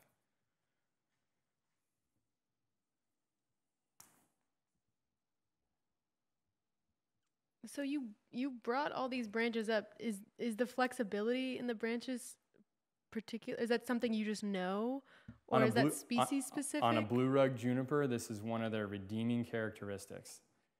Right? They have a tremendous amount of flexibility, and this is fairly what I would say juniper specific. But in all actuality, when you have, and this is also a part of experience for you guys, if you get a field grown or a nursery stock piece of material that was produced and grown very rapidly, which there are nurseries in the United States, there are nurseries throughout the world that are trying to produce big girthy pieces of material very, very quickly. Right? They're going to be feeding on an injector feed system. They're going to be trying to maximize the amount of resources that the tree has with every watering, so it's going to be a heavy chemical application of fertilizer on a consistent watering basis. If you're dealing with trees like that have grown very, very fast, then what you get is you get a very, very coarse, brittle branching, and it's very difficult to do what I just did in terms of trying to get all of these branches from hanging down to facing up, right? Because you have such a large growth ring per location that they don't have the flexibility. But this tree, this is an old Blue Rug Juniper. I mean, I bet this tree is 35, 40 years old. And I say old, you know, when we talk about Yamadori, and we're talking about 300-400 years. But it's all proportional to when you think about the amount of time that Yamadori was growing without a human being having to water it, fertilize it, take care of it, etc. in the mountains. It was just there, right? Nature's bonsai. This has had somebody actually cultivating it for 35 or 40 years. That's a lot. That's a lot of investment. That's a lot of time. That's a lot of resources. When you can buy an old piece of material like this and you can get it for a price that is affordable, that's a really special opportunity. And then being able to maximize it by having creative solutions and understanding the horticulture to bring about these kinds of changes. Really, really cool to have that skill set built up in your repertoire.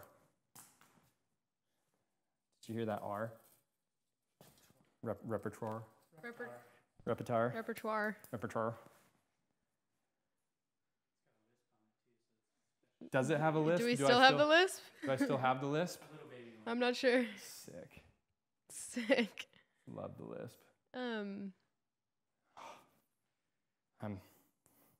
Arthur, are you seeing what's happening here, and are you feeling it? Or maybe I should turn this so you guys can see it. I'm just kind of, I'm staring at it trying to figure out like what's going on. Okay. This is like one of those like, oh, you locked me in a cage, and I'm gonna go ahead and talk, and then all of a sudden, oh, I'm free.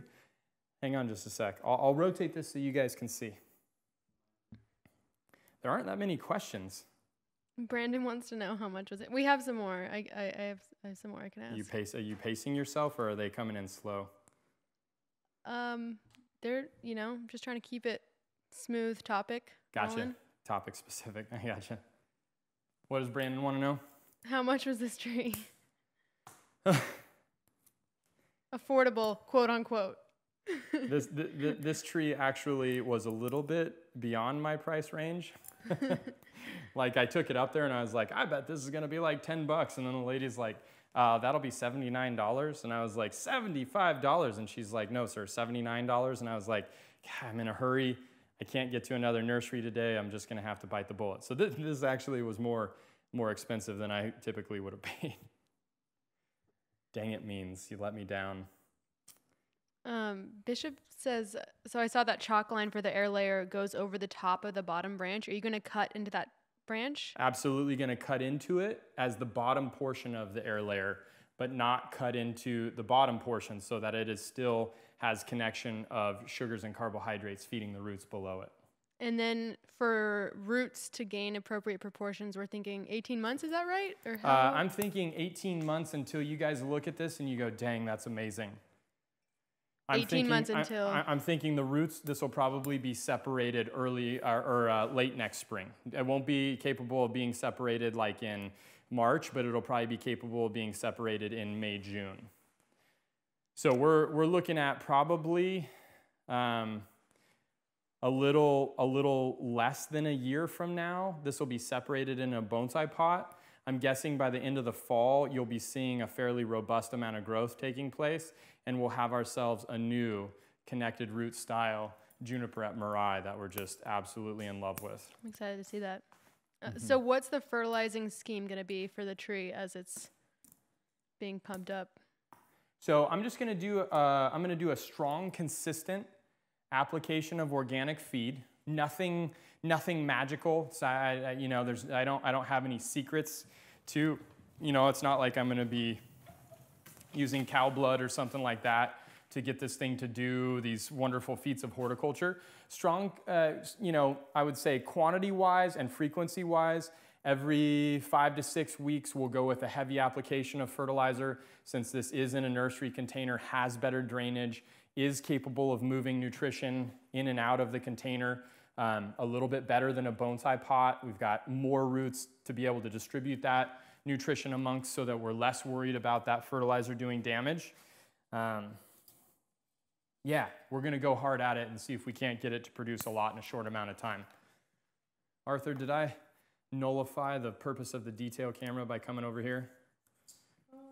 Nice use of nullify. That's like a nice... Did that? That was good. Is that? Not completely. Not completely?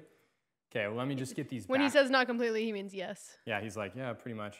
I'm going to get these back guys dialed for you so that you can see some clarity through the entire portion of this section of the composition, and then I'll move back to the front. So David commented, so air layering is one method for developing nursery stock. Sure. What are some other methods?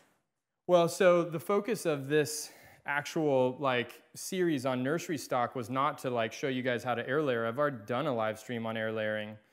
The purpose of this was to go and find a tree based on the concepts of how we select material that's going to be good for bonsai, which is that base, line, and special features, how we use that unique characteristic to draw our attention to material amidst the sea of nursery material that's never going to make a good bonsai, and then digging in to utilize those to make that final selection. That was actually the purpose of this whole thing. Now, what ended up happening, and this is the whole thing with this stream for Mirai Live, you guys tune in and I have an idea of what I want to talk about, but you guys also have to understand that as far as bonsai is concerned for me, the idea of Mirai Live was to let you guys take part in my process, which my process starts the minute that this tree sits on this table.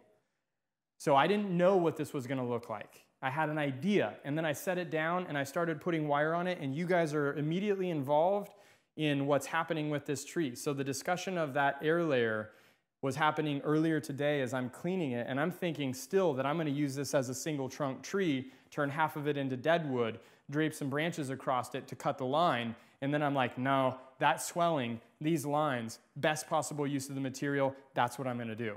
So as far as utilizing nursery material to make good bonsai, air layering was not the key or was not the point, but that is what is going to allow me to maximize this material. And each week that we do this series, I want to share with you guys that process of identifying those points of value and interest, and then open kind of the door to how we can utilize those, because nursery material is a very difficult thing.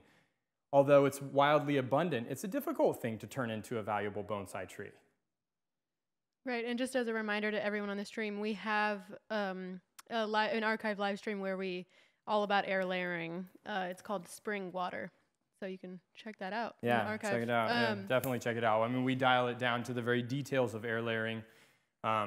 So when someone comes and brings a piece of nursery stock material to their turntable, would you suggest they sort of sit there and study the movement or try to find that special thing, or do you think that should happen when they're selecting it? So I think that special thing is what draws your attention to the tree. And then I think you dig into that tree and I think you look for, does it actually have a good base? Does it have any kind of interesting movement, and we defined that interesting movement for you guys, right? So I'm trying to give you guys as solid and fundamental of pieces of information as possible. The best thing for me to do to show you guys good nursery stock would be to take you out into the stockyard of Bonsai Mirai. But that's different than what you guys are going to experience because I've already curated that material. I wanted to take you guys with me when I go to a nursery and I say, look at that, a Blue Rug Juniper that's got some potential. How do we use it? But I think you look for that base. You look for that movement. You look for those special features. And if it has something of all of those, you know you can make a great tree. When you bring it home and you set that tree on the turntable, you're still using where is that widest base, where is that greatest changes of angles, spaces, and planes to find that movement, where is that special feature, and that's where you're going to be styling this tree from the front, right? That's your selection of the process of selection of the front, okay? And then when you Is that the first thing you do is select the front? You got to select the front, yeah. Now Why? one thing that happens with this is when you've got a piece of nursery material and you've got all of that branching in the way, it's very hard to see those things. So the cording process of that material, because you know it has the characteristics to make a good tree, you just don't know what that tree looks like. The cording process or the dating process is cleaning out all those dead branches, getting in there and seeing those nuances and seeing those opportunities and being like, even though I thought about this being a single trunk, this piece is just too good, these branches are just too good, I'm gonna go with it, right? That's what happened today. And you guys will see those things, and that helps influence your design, right? So you got that front where you see that baseline and features, you know the tree very well after cleaning it. Now you can make decisions on, I'm gonna use this branch to form, the longest branch on the tree. That defines my movement. I'm gonna use this branch to maybe potentially balance that. I'm gonna use this piece as the apical portion of the tree. And then I'm going to distribute the foliage mass to guide people's eyes through this design. Could you kind of, with this design, show us what's the longest and what's the... I will. I'm getting there. When you're done. I'm getting there, right? Because these biggest pieces, this branch right here and this branch right here, are going to be really pivotal, and I'm getting there. I'm flying through this work right now. So when we get there, I will show you guys that process. Let's get there together. Let's make music together. Brandon's wondering how much foliage you can reduce without knowing its strength.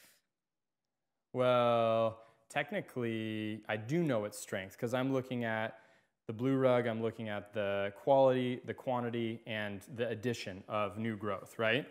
So if we know how to read a tree, we can look at this tree and assume that we have enough strength to be doing this work, otherwise I shouldn't. And usually, with nursery material, unless it's just been totally neglected, you do have the strength to go in and do work on that material, assuming it's seasonally appropriate. And this is the other thing about this.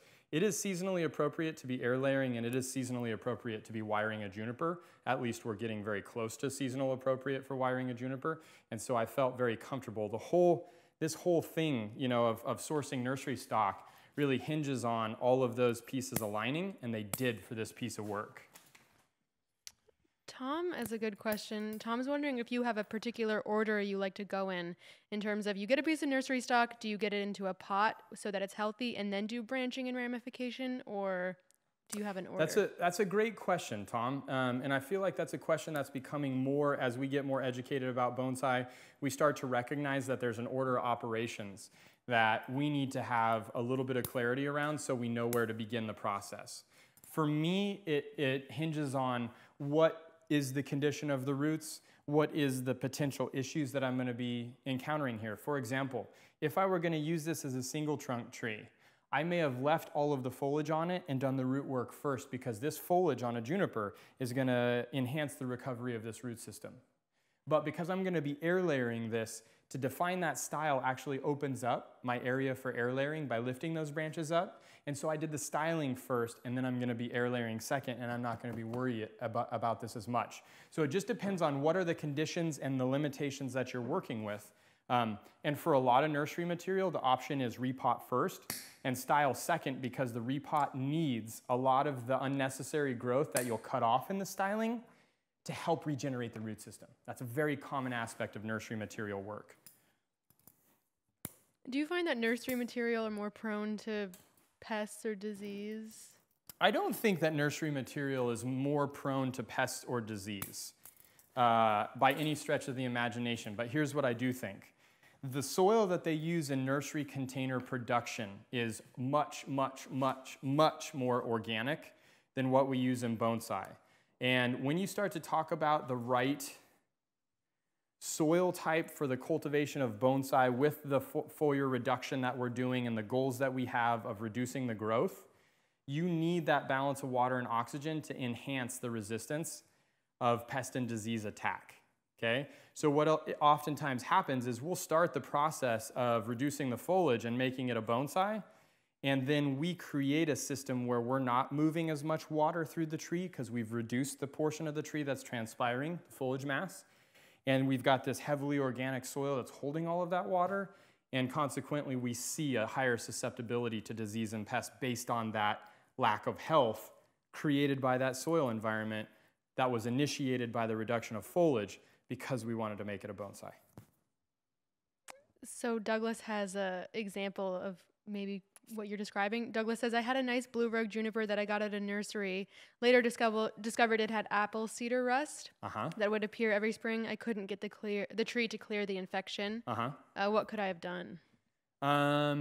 So number one, to get rid of cedar apple rust, you would eliminate species in the region that are part of the life cycle of cedar apple rust, because cedar apple rust has to engage with apples, crab apples, pears, or the biggie in our area is hawthorn, right, is a big one, or ribes.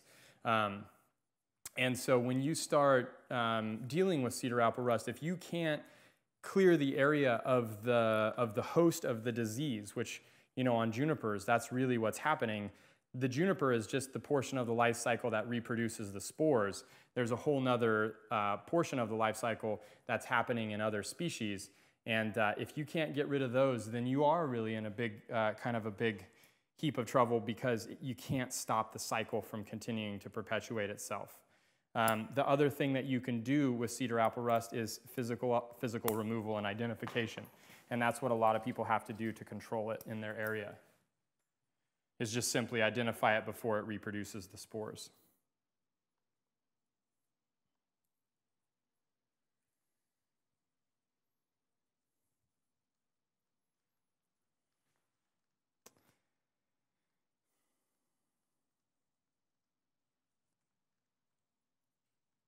I knew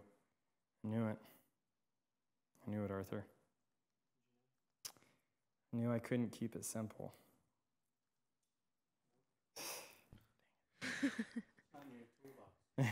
Tried your darndest. I tried I was like, I'm gonna find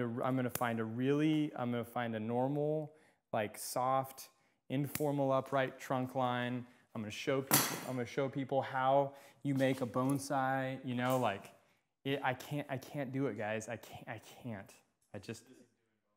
It's literally against my religion to like try and create some really, really generic, like textbook rendition of a tree.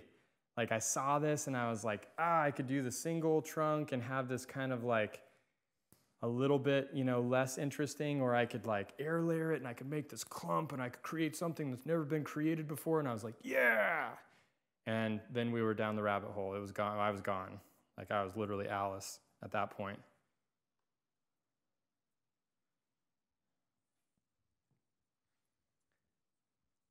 Chris has a question about the root-bound topic we were talking about earlier. So do you have to repot nursery stock material more often?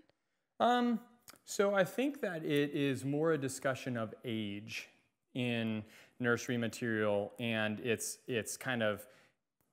nursery material is encouraged to be vigorous, and it's still very young in the relative metabolism of a tree, much like, you know, that's like saying, like, do you have to feed a little kid more? Yeah, sure, because a little kid's metabolism is fast, they're young, their body is functioning at a much more rapid pace than a, you know, 60-year-old or even a 40-year-old, and, you know, being 30, 35 years old, I'm starting to recognize, like, oh yeah, sure, don't have that metabolism of a 25-year-old or a 15-year-old, you know? It's like the same thing in bonsai. But, you know, in a bonsai container functions a lot like dog ears from the perspective that it slows down. A tree ages abnormally fast in a bonsai container. And so with that being the case, that rapid aging that takes place in a bonsai container, you can get that reduction to happen, but the first few times that you repot are going to happen more rapidly than it would if it were a collected piece of material. For sure, for sure. That's a definitive. How are we doing on time? Hour and a half? People staying with us? Yeah. Hell yeah. Tom commented that you picked the most difficult transition of nursery stock imaginable. You know, Tom. Ryan loves a challenge. You know me, and this is Ryan's style as much as anything. Why do it easy? But you know, here's the other thing about this, though. You know that I really wanted Mirai Live to be. If I wanted to show you guys how to create the same tree that every other YouTube video shows you how to create with nursery stock, then what would be the difference between what we do and what they do? You know, because I think people are always looking for that intangible quality. Like what is it that you guys do at Bonsai Mirai that makes it different than everybody else? And it's not the quest to be different. It's just that constant draw towards that challenge and viewing that challenge as literally the kind of the driving force in why we do what we do. So, you know, this piece of material is just another example of how can we rethink what is commonly accepted as good and make it good from the level that we're trying and motivated and, you know, for me, I would say downright possessed to create. And voila, this is what we have. But you know, the funny thing about it is these techniques, what I'm doing right now, are so within every single one of your skill sets. If you know how to wire one branch, then you know how to wire 2 branches and 3 branches and 5 branches. And basically what I'm doing right now is I'm just wiring one branch after another branch after another branch. Granted, I'm wiring it fast and probably quite proficiently, or at least I attempt to do that. It's not a secret what I'm doing, right? And then the next thing is if you can air layer, then you can air layer a small tree or you can air layer a big tree. Well, you can air layer on a straight line or you can air layer on a diagonal line. There's no rules that are stopping you from being able to take that concept of air layering and adapt it to be able to create great trees, right? And so all of a sudden when I look at this and I function through it on my brain, I'm saying, but actually this is quite fundamental in terms of everything that we're doing. Here's a piece of nursery stock. Here's how, after analyzing all of its best qualities, I see the best way to use it. And I recognize, like, not a lot of other people see it that way. Because all I'm doing now is just creating a bunch of tiny trees. It's awesome. We love tiny trees here. We like tiny trees. Hey, tiny trees. Right? You can see all these little trunks forming. It's like a little forest. You see it? Yeah, I mean, I'm seeing it now. Kinda? Yeah. You see it? I see it on the left side. Yeah. Arthur, are you into it? So are you envisioning this being like moss and soil kind of going up around the mass, or this coming, so it looks like more of a forest, or I wonder? No, I want this to be, I really want this to be like a natural clump. I see. So the yeah, I'm gonna tie that there so that right there. you guys have like that reference. This will be good to help you guys understand this.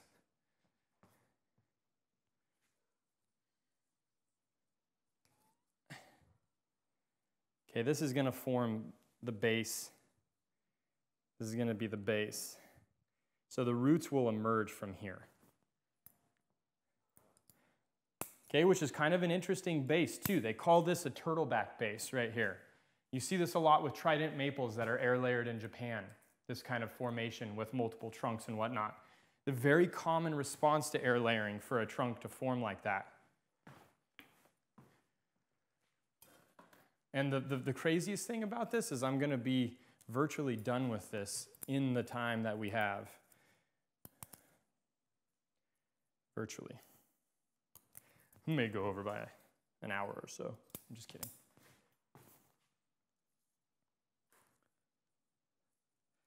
You know, but I think dispelling the limitations that we have in bonsai of our expectations of what is or what has to be is really at the epicenter of using nursery material well.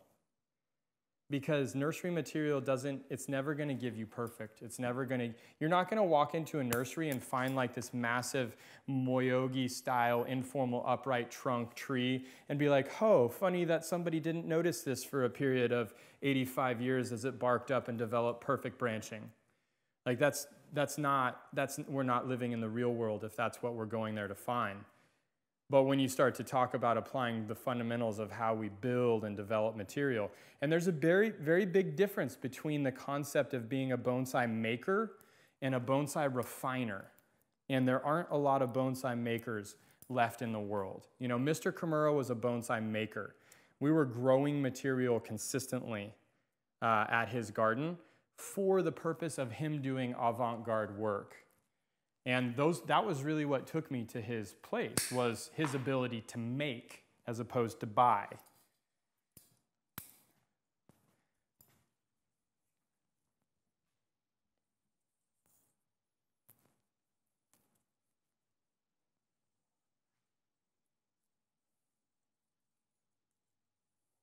I never could have anticipated this going this way tonight. And seeing the tree today. No. Me neither. Me neither.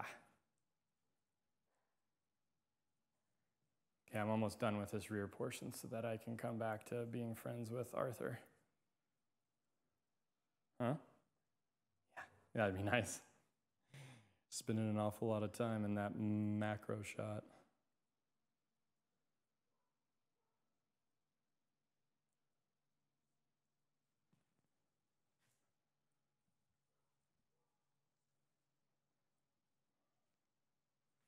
Almost there. Be patient, guys. The backside of the tree is always the least enjoyable. But actually the most important if we're just talking about it. And I'll show you guys, once we get through this design, I'll show you guys kind of all of those nuances.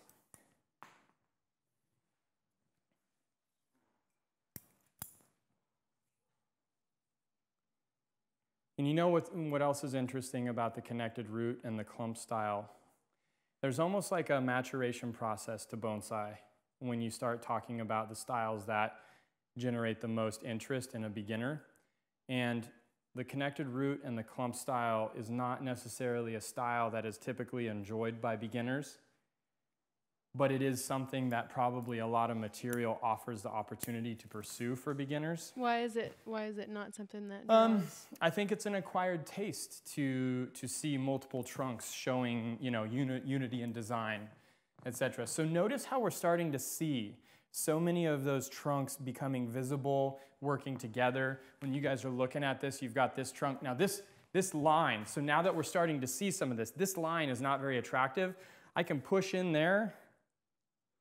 I can pull out there. When you say it's not attractive, what about it? It was straight, very straight. Okay. A very straight section. We're trying to create a real, a lot of movement that has harmony and has some continuity of design concept. So to put that movement in and then back and give that little jog right there, improve the quality of that trunk. But notice you can see this space, you can see this space, you can see this space. We're starting to get this parsed out so that we can see all of these different pieces. And this is what's starting to make this whole composition really work. So the way you just had it was at the front? This is the front right here. Yeah, from that camera, this is the front. So where you're at, it's right there. Yeah, it reminds me of the beech forest. Yeah, right? Kind of, but all off of one trunk. Right. Yeah, cool. Okay, so now when I'm looking at this from where you guys are at, I want to see this kind of give me the movement that defines this shift. This is very short. We're pushing in here, we're pushing out there. That gives this composition that movement. So I've kept this really short in here and intentionally left that length over there. I'm coming there next and Arthur's going to be there to capture it. Okay, so let's work this piece, Arthur.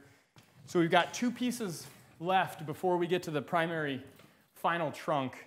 And it's happening very well. Now, if I just want to take you guys on a little bit further aspect of evolution, then I would start talking to you guys about how we're going to create deadwood on this so that these aren't just 100% living. You know, we walked you guys through the creation of deadwood or the reduction of live vein stream on that little Kishu juniper. Imagine if you created 3/4 of these trunks as deadwood and you had this deadwood creeping up through the foliar mass as well as all of these little tiny trunks coming off of that same base, and you've got this wonderful root base and this very small tree in this very shallow pot because it's air layered. Now you're starting to talk about just this magical quality tree. That's what nursery material gives you the opportunity to do.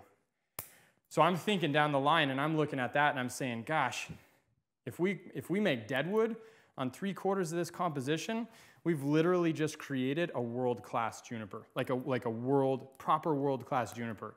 And if you guys look at the Nolanders Trophy albums from Europe, there are several trees in recent years that are nursery-grown material that was manicured into amazing show, at least prize-winning, maybe not show-winning, but prize-winning trees.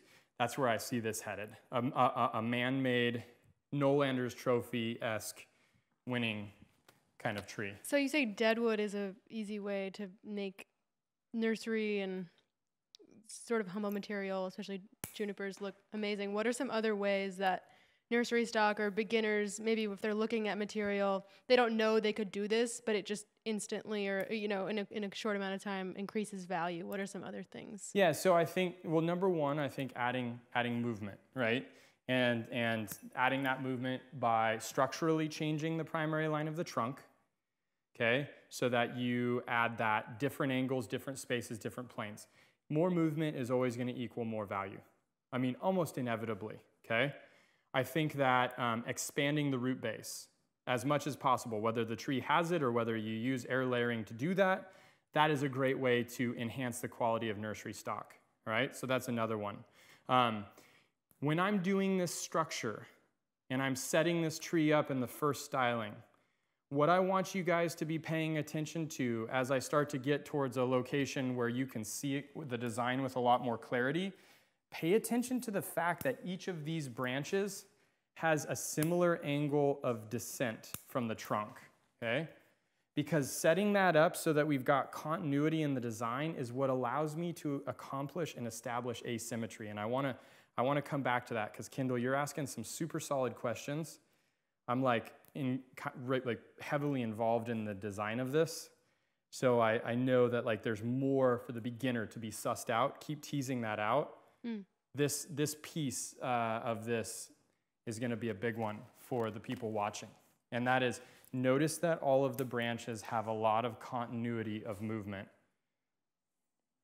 Okay, so hang on, let me pull this. I'm going to do this trunk, and then I'm going to pull it forward, and you guys can see this characteristic.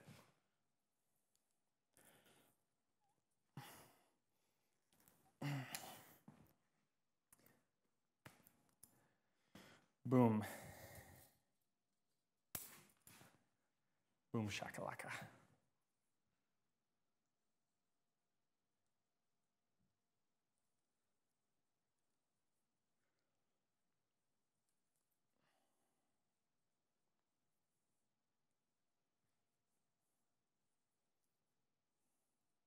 PS, a lot of wiring to get through in 2 hours.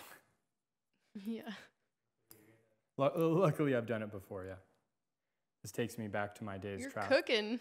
This takes me back to my days traveling throughout the United States. Oh, I've got an hour and a half to do this demo instead of 2, and you brought me a tree that should take me legitimately 4. Yeah, I can do it, no problem. Yeah. Mirai style. Mirai style. Now, every time I go watch a demonstrator now, I always feel like, oh, you poor thing. Poor thing. Not like I didn't enjoy it. I actually, you know, Mirai Live continues to kind of hone my bonsai instinct, because people talk about demonstrations as if it's not a true form of bonsai. I absolutely disagree. I mean, when I've got to do work and get it done in the workshop, I work this fast. It's not the consistent, it's not the always, but it's a fairly significant part of my skill set as a professional, and any professional should be being able to do the work proficiently with pace. And that was a big part of Mr. Kimura and being his apprentice, is he pushed speed constantly. We were never able to just sit in the workshop and leisurely work. He was pushing speed constantly, because speed is money for him. I mean, it was a business. Let's be really honest about that. So with this branch that was kind of cut sharply, are you going to come back and make that? That will tie into deadwood, right? So that back piece where it's cut will definitely be part of a shari that runs down the trunk. You want to show them? And creates that interest. Yeah, I will show them. Let me. Easy now.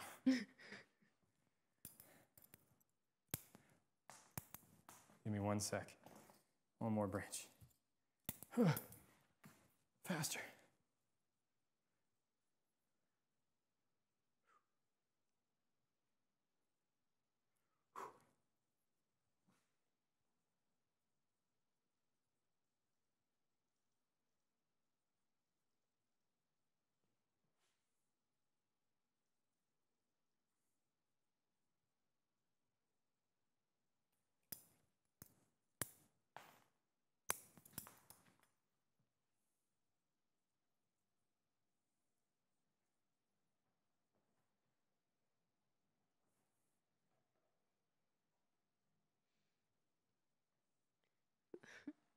Tony just asked a question, and I'm not sure what it means, but I think you will know. What type of hachi do you have in mind for this kabudachi? What does that mean? Hachi is the Japanese word for pot. Okay. And kabudachi is the Japanese word for clump. Cheeky. Very cheeky. Tony. That's Tony from the Bay Area. Tony's from Union City. A big hello to you, Tony. How you doing, buddy? Okay, so let me show you on detail here. So this stump cut right here, Arthur, can you get that? Okay, so that, now notice that there's no branches along the bottom side of this.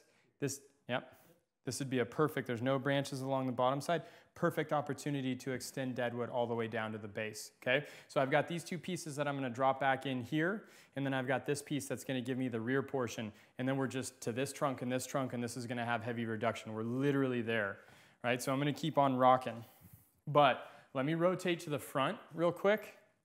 Junior, go ahead and blast this out for a second. Now, that fundamental piece that I was talking about with Kindle, notice how all of the branches have a similar angle of drop throughout the tree, right? You see that similar angle. Now, they may have movement, but that angle of drop, and it's tough to see with that unfinished there, so when I get this done, you'll be able to see it a lot. That is a very fundamental aspect of creating a tree for the first time and establishing that structure that's only gonna get better. And I'll be able to kind of hone and dial this in a little bit more once I get these wired. Pay attention to that, though. That's a very important piece of this whole process of styling and getting this to where it needs to go. Because if we can create that unified design concept, we start to really build that total image in a way that gives us a really beautiful foundation of design. And the big piece that you touched on, Kindle, that we've kind of reiterated, this is about primary lines, primary branches, primary decisions. Stylistically, this wiring is. And this is what you're going to have to do on nursery stock. You're going to have to define the primary lines of the tree in every way, shape, and form in order for a piece of nursery material to develop the bones for the future. Musical chairs on the cameras, huh, boys? Bringing it back. Arthur's headed back to the keyboard. You didn't tell Tony what the hachi you had in mind. That's right. I was just excited Tony was watching. And I can just see Tony smirking as he said that. Just, yeah. P.S. it would be nice to get back to that sushi place in San Jose that we went to that one night before I took off for Nashville, Tennessee. That was amazing. But anyways, that's a story for another time, Tony. So I think with a kabudachi or a clump style tree, or a, you could call it a netsura, a connected root style. One of the commonly accepted container types would be a real shallow oval or rectangle, almost like an informal upright sort of concept to the container. But one of the most I would say powerful impressionistic trees that I've seen was shown at the Artisans Cup, and it was Ted Madsen, who was an original teacher of mine, and again, talking about these styles becoming acquired tastes of maturity as you evolve through the bonsai process. Ted Madsen has this beautiful Femina forest that is extremely old and extremely slender because he keeps the foliage mass on it so sparse so that it never has a chance to thicken. And it's actually, for Ted, I don't know whether Ted does it intentionally or if it's just when he can get to the tree, but the way that he keeps it sparse is he does the work on the foliage at a time of year just prior to when the tree starts to thicken and add a lot of vascular tissue. So he's always reducing the foliage mass before the tree puts on its vascular growth in the fall. So he never has the foliage mass to really pump a lot of resources through that tissue. And that tree, and Arthur, you took the picture of it on the Skylab stand in black and white. It's on a stone slab. It's on a granite stone slab. It's a ton of real slender trunks sticking up. It's like literally one of my most favorite photographs that you've ever taken. That tree on that granite slab with this directional insinuation sticks in my mind as one of the most powerful bonsai images that I've ever seen. Someday. Maybe we'll post it on Instagram or something. Okay. Bonsai.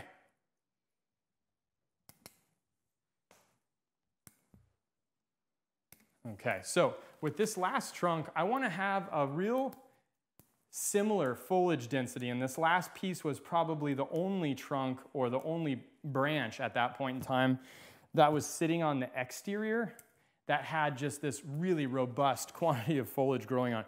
Everything else has been extremely, extremely sparse. And so it's interesting to be getting to one that does have a formidable amount of foliage because it gives us opportunities to do things that the other pieces have not. But I want to take this down to the same density as the other ones. Otherwise, one, this will thicken faster, but also two, it carries with it a little bit of a different feel. And I don't want that different feel in this composition. I want this composition to stay very, very slender and feminine and sparse and light and really show kind of this character that we're trying to suss out of this tree. Now this is all a part of what I would consider to be pretty advanced bonsai design, to be making those decisions of what you take off and why you take them off. Because anybody can cut a branch off, but a lot of times for anybody out there who's designing bonsai, we all know that we've cut off branches to make our wiring easier. We all know that we've cut off branches because we really didn't want to wire it. But are we cutting off branches because design-wise it enhances the quality of the tree? And one of the things that started to become very commonplace as discussion in bonsai while I was in my apprenticeship in Japan is this whole concept of less is more and like the literati movement, where we started like saying like, oh man, that tree would be great if we just cut off 60% of the foliage mass. Probably true on 1 out of the 10 times that it was applied, because you had all of these big, huge, powerful bases with like one branch, and people are like, that's a literati. And that never worked for me. So we want to be balancing that foliage mass as much as we possibly can.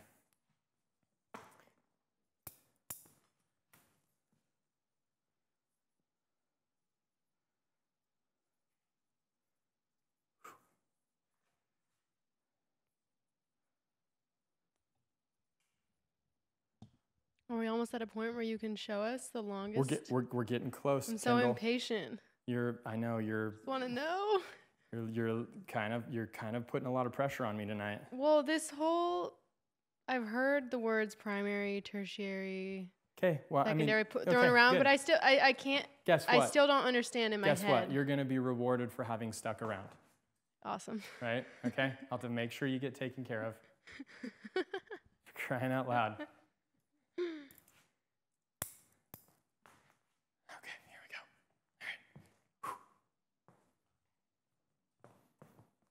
All right. Let me go a little more. There we go. Okay, so notice the trunk hanging off to the right there. We get that length. Now, is the length going to be, and this is where we can start to play, does the length come here? Or do we push this in and have the length come from this upper piece, right? And this is really where design starts to be fun, because we can do a lot of interesting things. Now, what most people tend to assume is that this needs to be the lowest branch, right?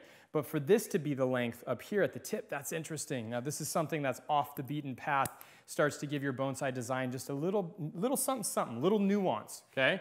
I'm gonna pull this piece back so that it's not in competition. Notice the fall of the branches. All of the branches, very similar in their fall. Not similar in terms of they have the exact same shape, similar in terms of their fall or their angle of drop. That's what I was talking about when I was saying, as one of those fundamental pieces, Kendall, you kept saying, okay, so what can beginners latch onto, right? Right. If you create a structure where you have a real similar angle of drop, what happens is you automatically build asymmetry into your design. How does that work? How does that work? Have you thought about it at all, or are you just asking? I mean, it doesn't make sense. I'm trying to think about it. Right, okay. So think about this. Standard bonsai concepts of design. Your first branch is here, your next branch is here, your next branch is here, your next branch is here, and your apex is here. What does that create? A circle. What is a circle? A circle is symmetry, okay? Now follow me here. First branch is here. This is where we establish that angle. Next branch is here, next branch is here, next branch is here, next branch is here. What does that create? Asymmetry. Does that make sense? Yeah.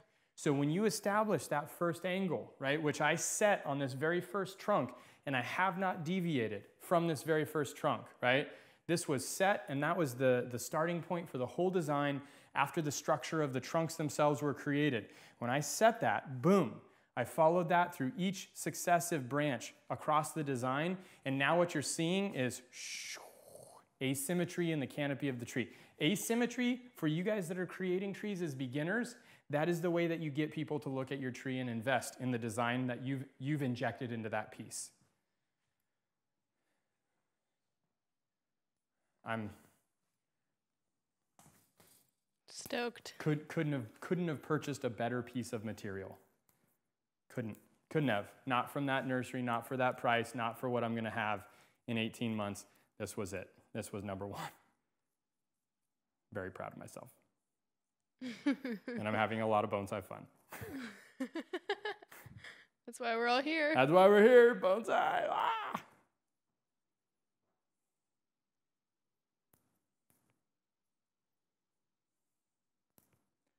So I want to go back, Kendall. I want to have a conversation with you. Yeah. Okay. You have asked me kind of time and again, there are things that you're trying to understand that I'm not answering, right? Right. Give me some of those again. What hasn't been satisfied for you in terms of, as a beginner, what you would want to know to take a piece of nursery stock and make a bonsai out of it?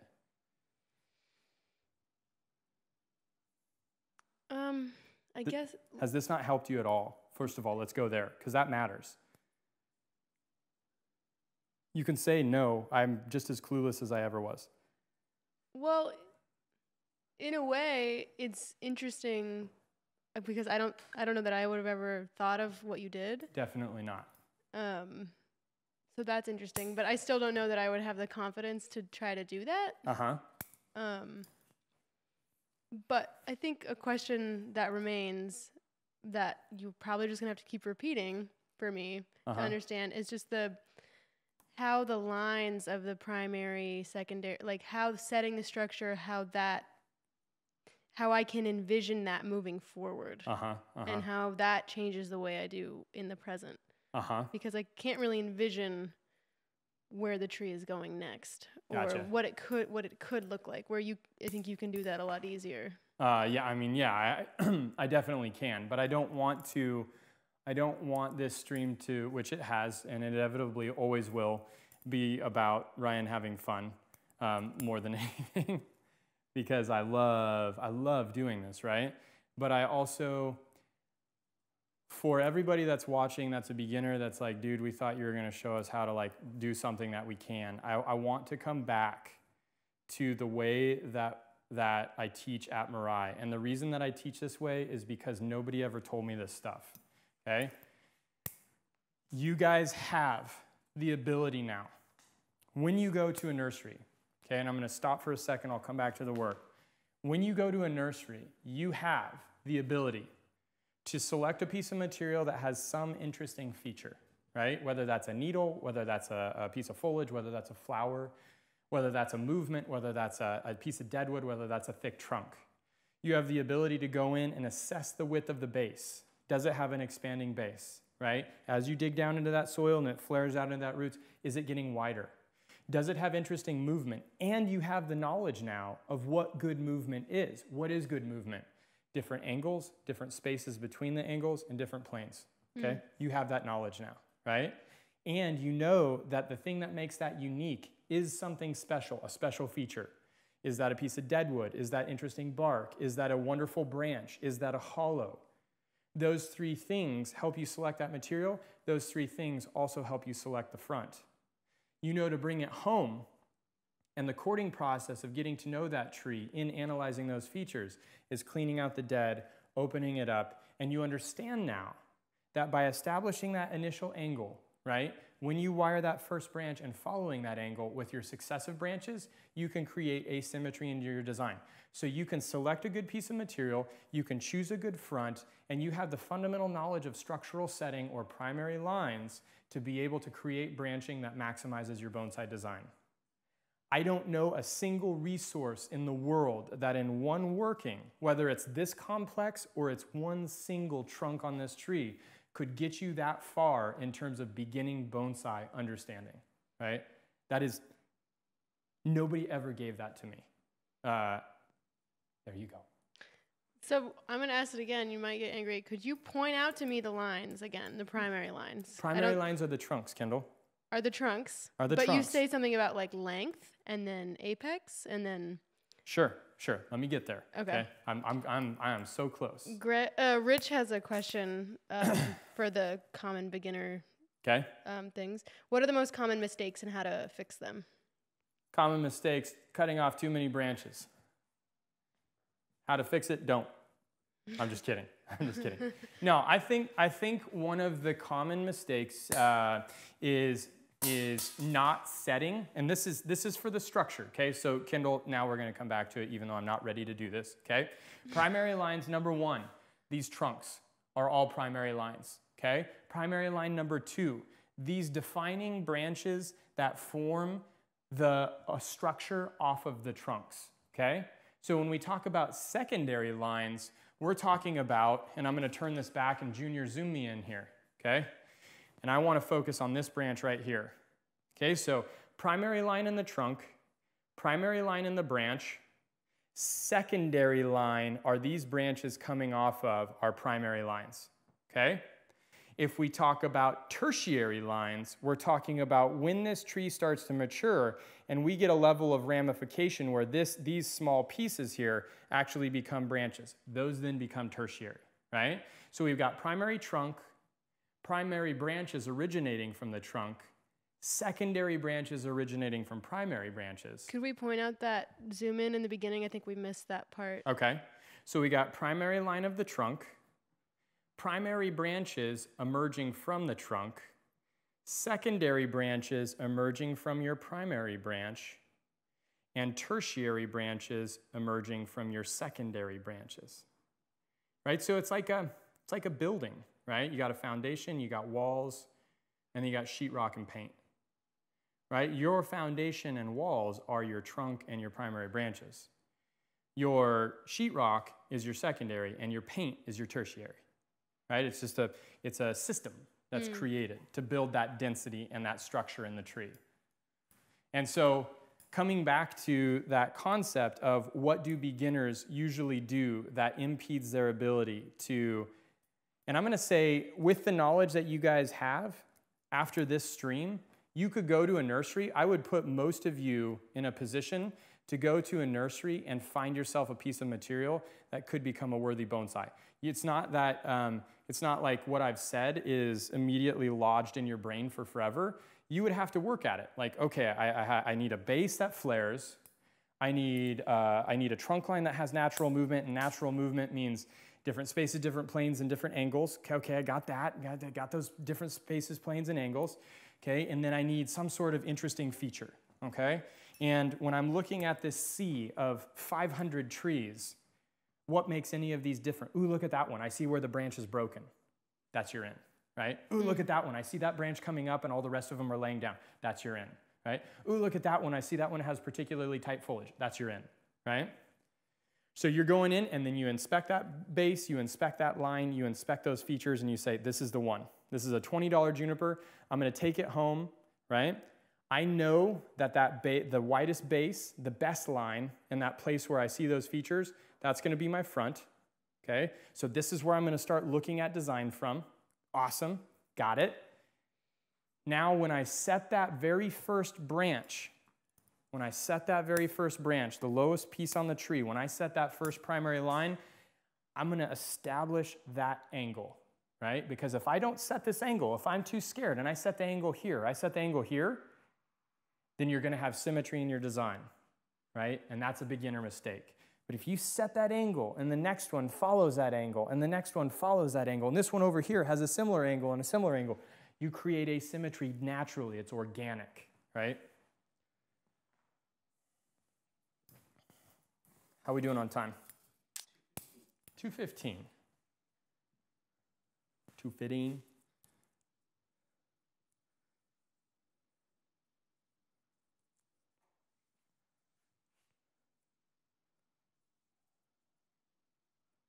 I kind of feel like I gotta finish it now, don't you? You're almost there. Yeah, legitimately. Not fronting.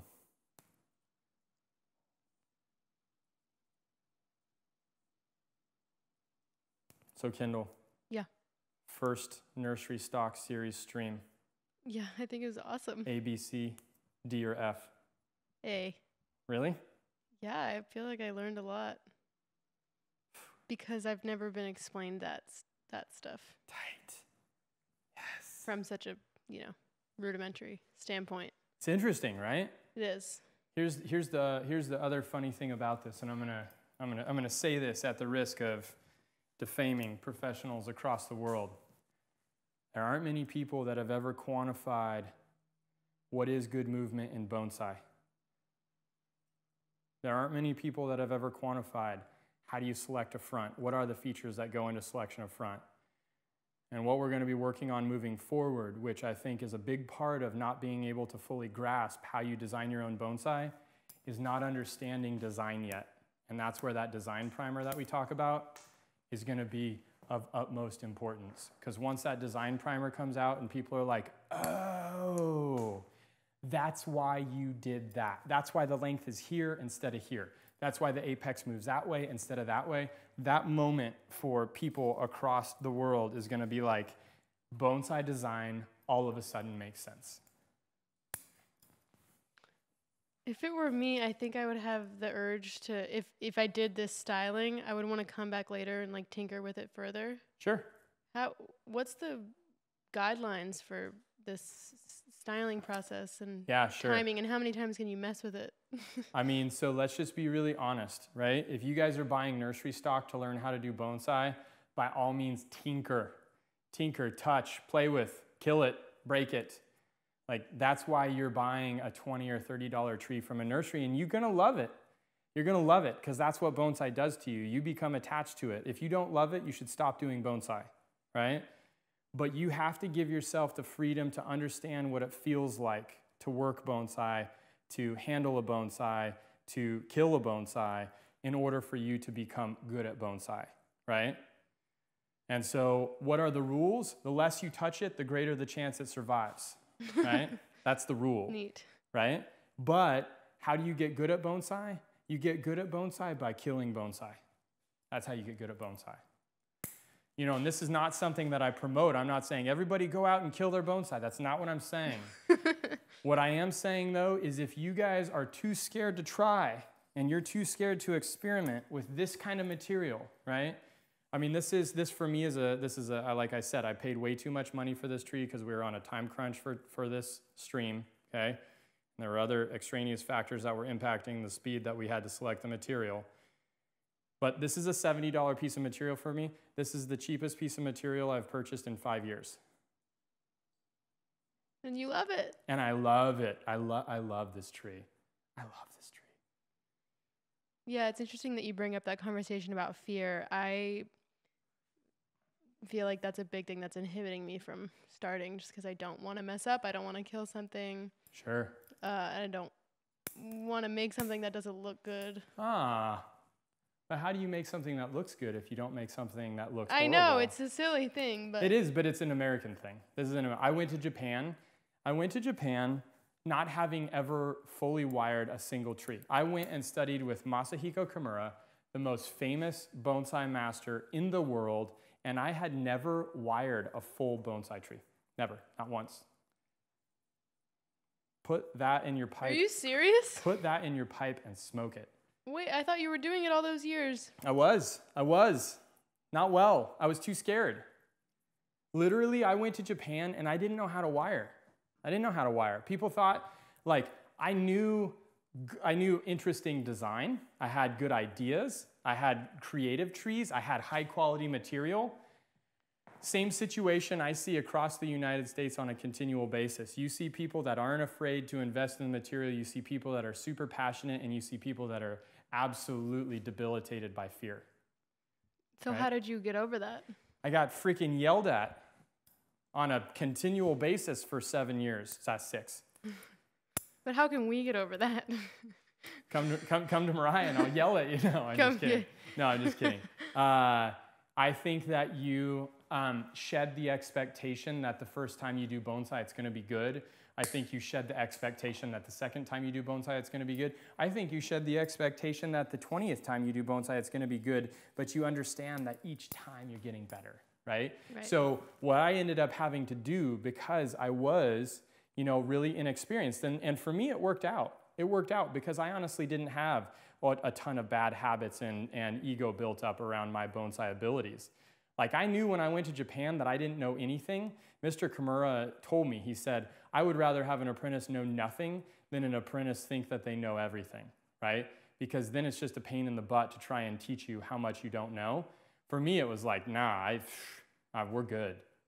I'm good. I don't know anything. And he was like, cool. But most people think that I went to Japan probably having this massive skill set built up. Nah, nope. I knew how to collect trees out of the mountains about as good as anybody did at that time. That was all the experience I had. I had a ton of great material. I had a ton of enthusiasm. I had a lot of notions of what I wanted to learn from Mr. Kimura to work with the material I was collecting in the United States. I didn't have a single skill built up. Yeah, so did having great material, did that kind of allow you to like hide behind a lack of skill because the material spoke for itself? I think that the material gave people the impression that I was much better at bonsai than I was. I see. And I was serious about it, like I made sure that material was healthy. I made sure that material looked good, but I also knew that I did not have the skills to be touching that material. And so I saved it all and I went to Japan and learned how to properly handle that material with respect. And, it's in Japan, one of the things that I did to get over this fear myself was beyond my study at Mr. Kimura's was I went home every night, and if he did a technique that I didn't understand or I wanted to learn more about, then I would go on Yahoo Auction Japan. I would buy a really crappy tree, and I would bring it home, and I would do that work on it, that technique. And what you start to realize is a big part of technique and a big part of what I'm doing here is knowing how to use your hands, right? Dexterity in bonsai is practiced. It's not natural. It's learned. It's not born into you. And so you start doing these really difficult techniques. You guys watch my hands move in this, and it makes everything look really easy. Well, Mr. Kimura would force me to watch him how to wire, and he would say, "Can you do this?" And I'd be like, "Yeah, that looks pretty easy." Nah, then you'd try it, and you'd be like, "Oh, I have no freaking clue what I'm doing." So I would go home, I would try these, and I had a refrigerator box full of dead trees in my apartment from all of the failed experiments. Then I could go back, and I could be like, I didn't know how to do this. Next time he does it, I know what I don't know. How did he use his hands? Where did that piece of wire go? How did he prevent the tree from taking the impact? How did he focus the force of the bend? All of those things became what I keyed into. But you had to make that, I had to go home and make those mistakes to know what I needed to be focusing on. That has been the epicenter of what's built Mirai, was learning how to learn via that process of failure, trial and error. It's been a very humbling process to learn bonsai. And the product of Mirai Live is to share that humility and also kind of that information being conveyed in a way that nobody else is teaching it, so that Mirai Live members can hopefully get to those points faster than I did. It's gonna be pretty tough though. Gonna have to wire a couple trees. Well, this one has inspired me to go to the nursery to get something. Has it? More so than other streams. Because other streams, I'm like, I could never do that. Kendall, you just totally made my night. That's awesome. A lot of people are thanking us in the chat. Nice, guys. Hang on, we're almost there. I got one back branch, and then we're gonna be dialed. I'll pull this forward. We'll talk about some serious concepts of design for the last time. You guys can go have a wonderful sleep if you're on the East Coast, if you're not already asleep and banking on the archive. You're in the Midwest or you're in the central portion of the country. Thanks for sticking with us. If you're in the West Coast, we're just starting to get into those evening twilight hours. I hope that this series sheds some light on how you guys access material that allows you to explore without fear and really invest in bonsai from the perspective of practice and not appreciation. That was the feedback we got from you guys. Help us develop the ability to practice bonsai at a higher level. Help us find the material we can practice and improve on.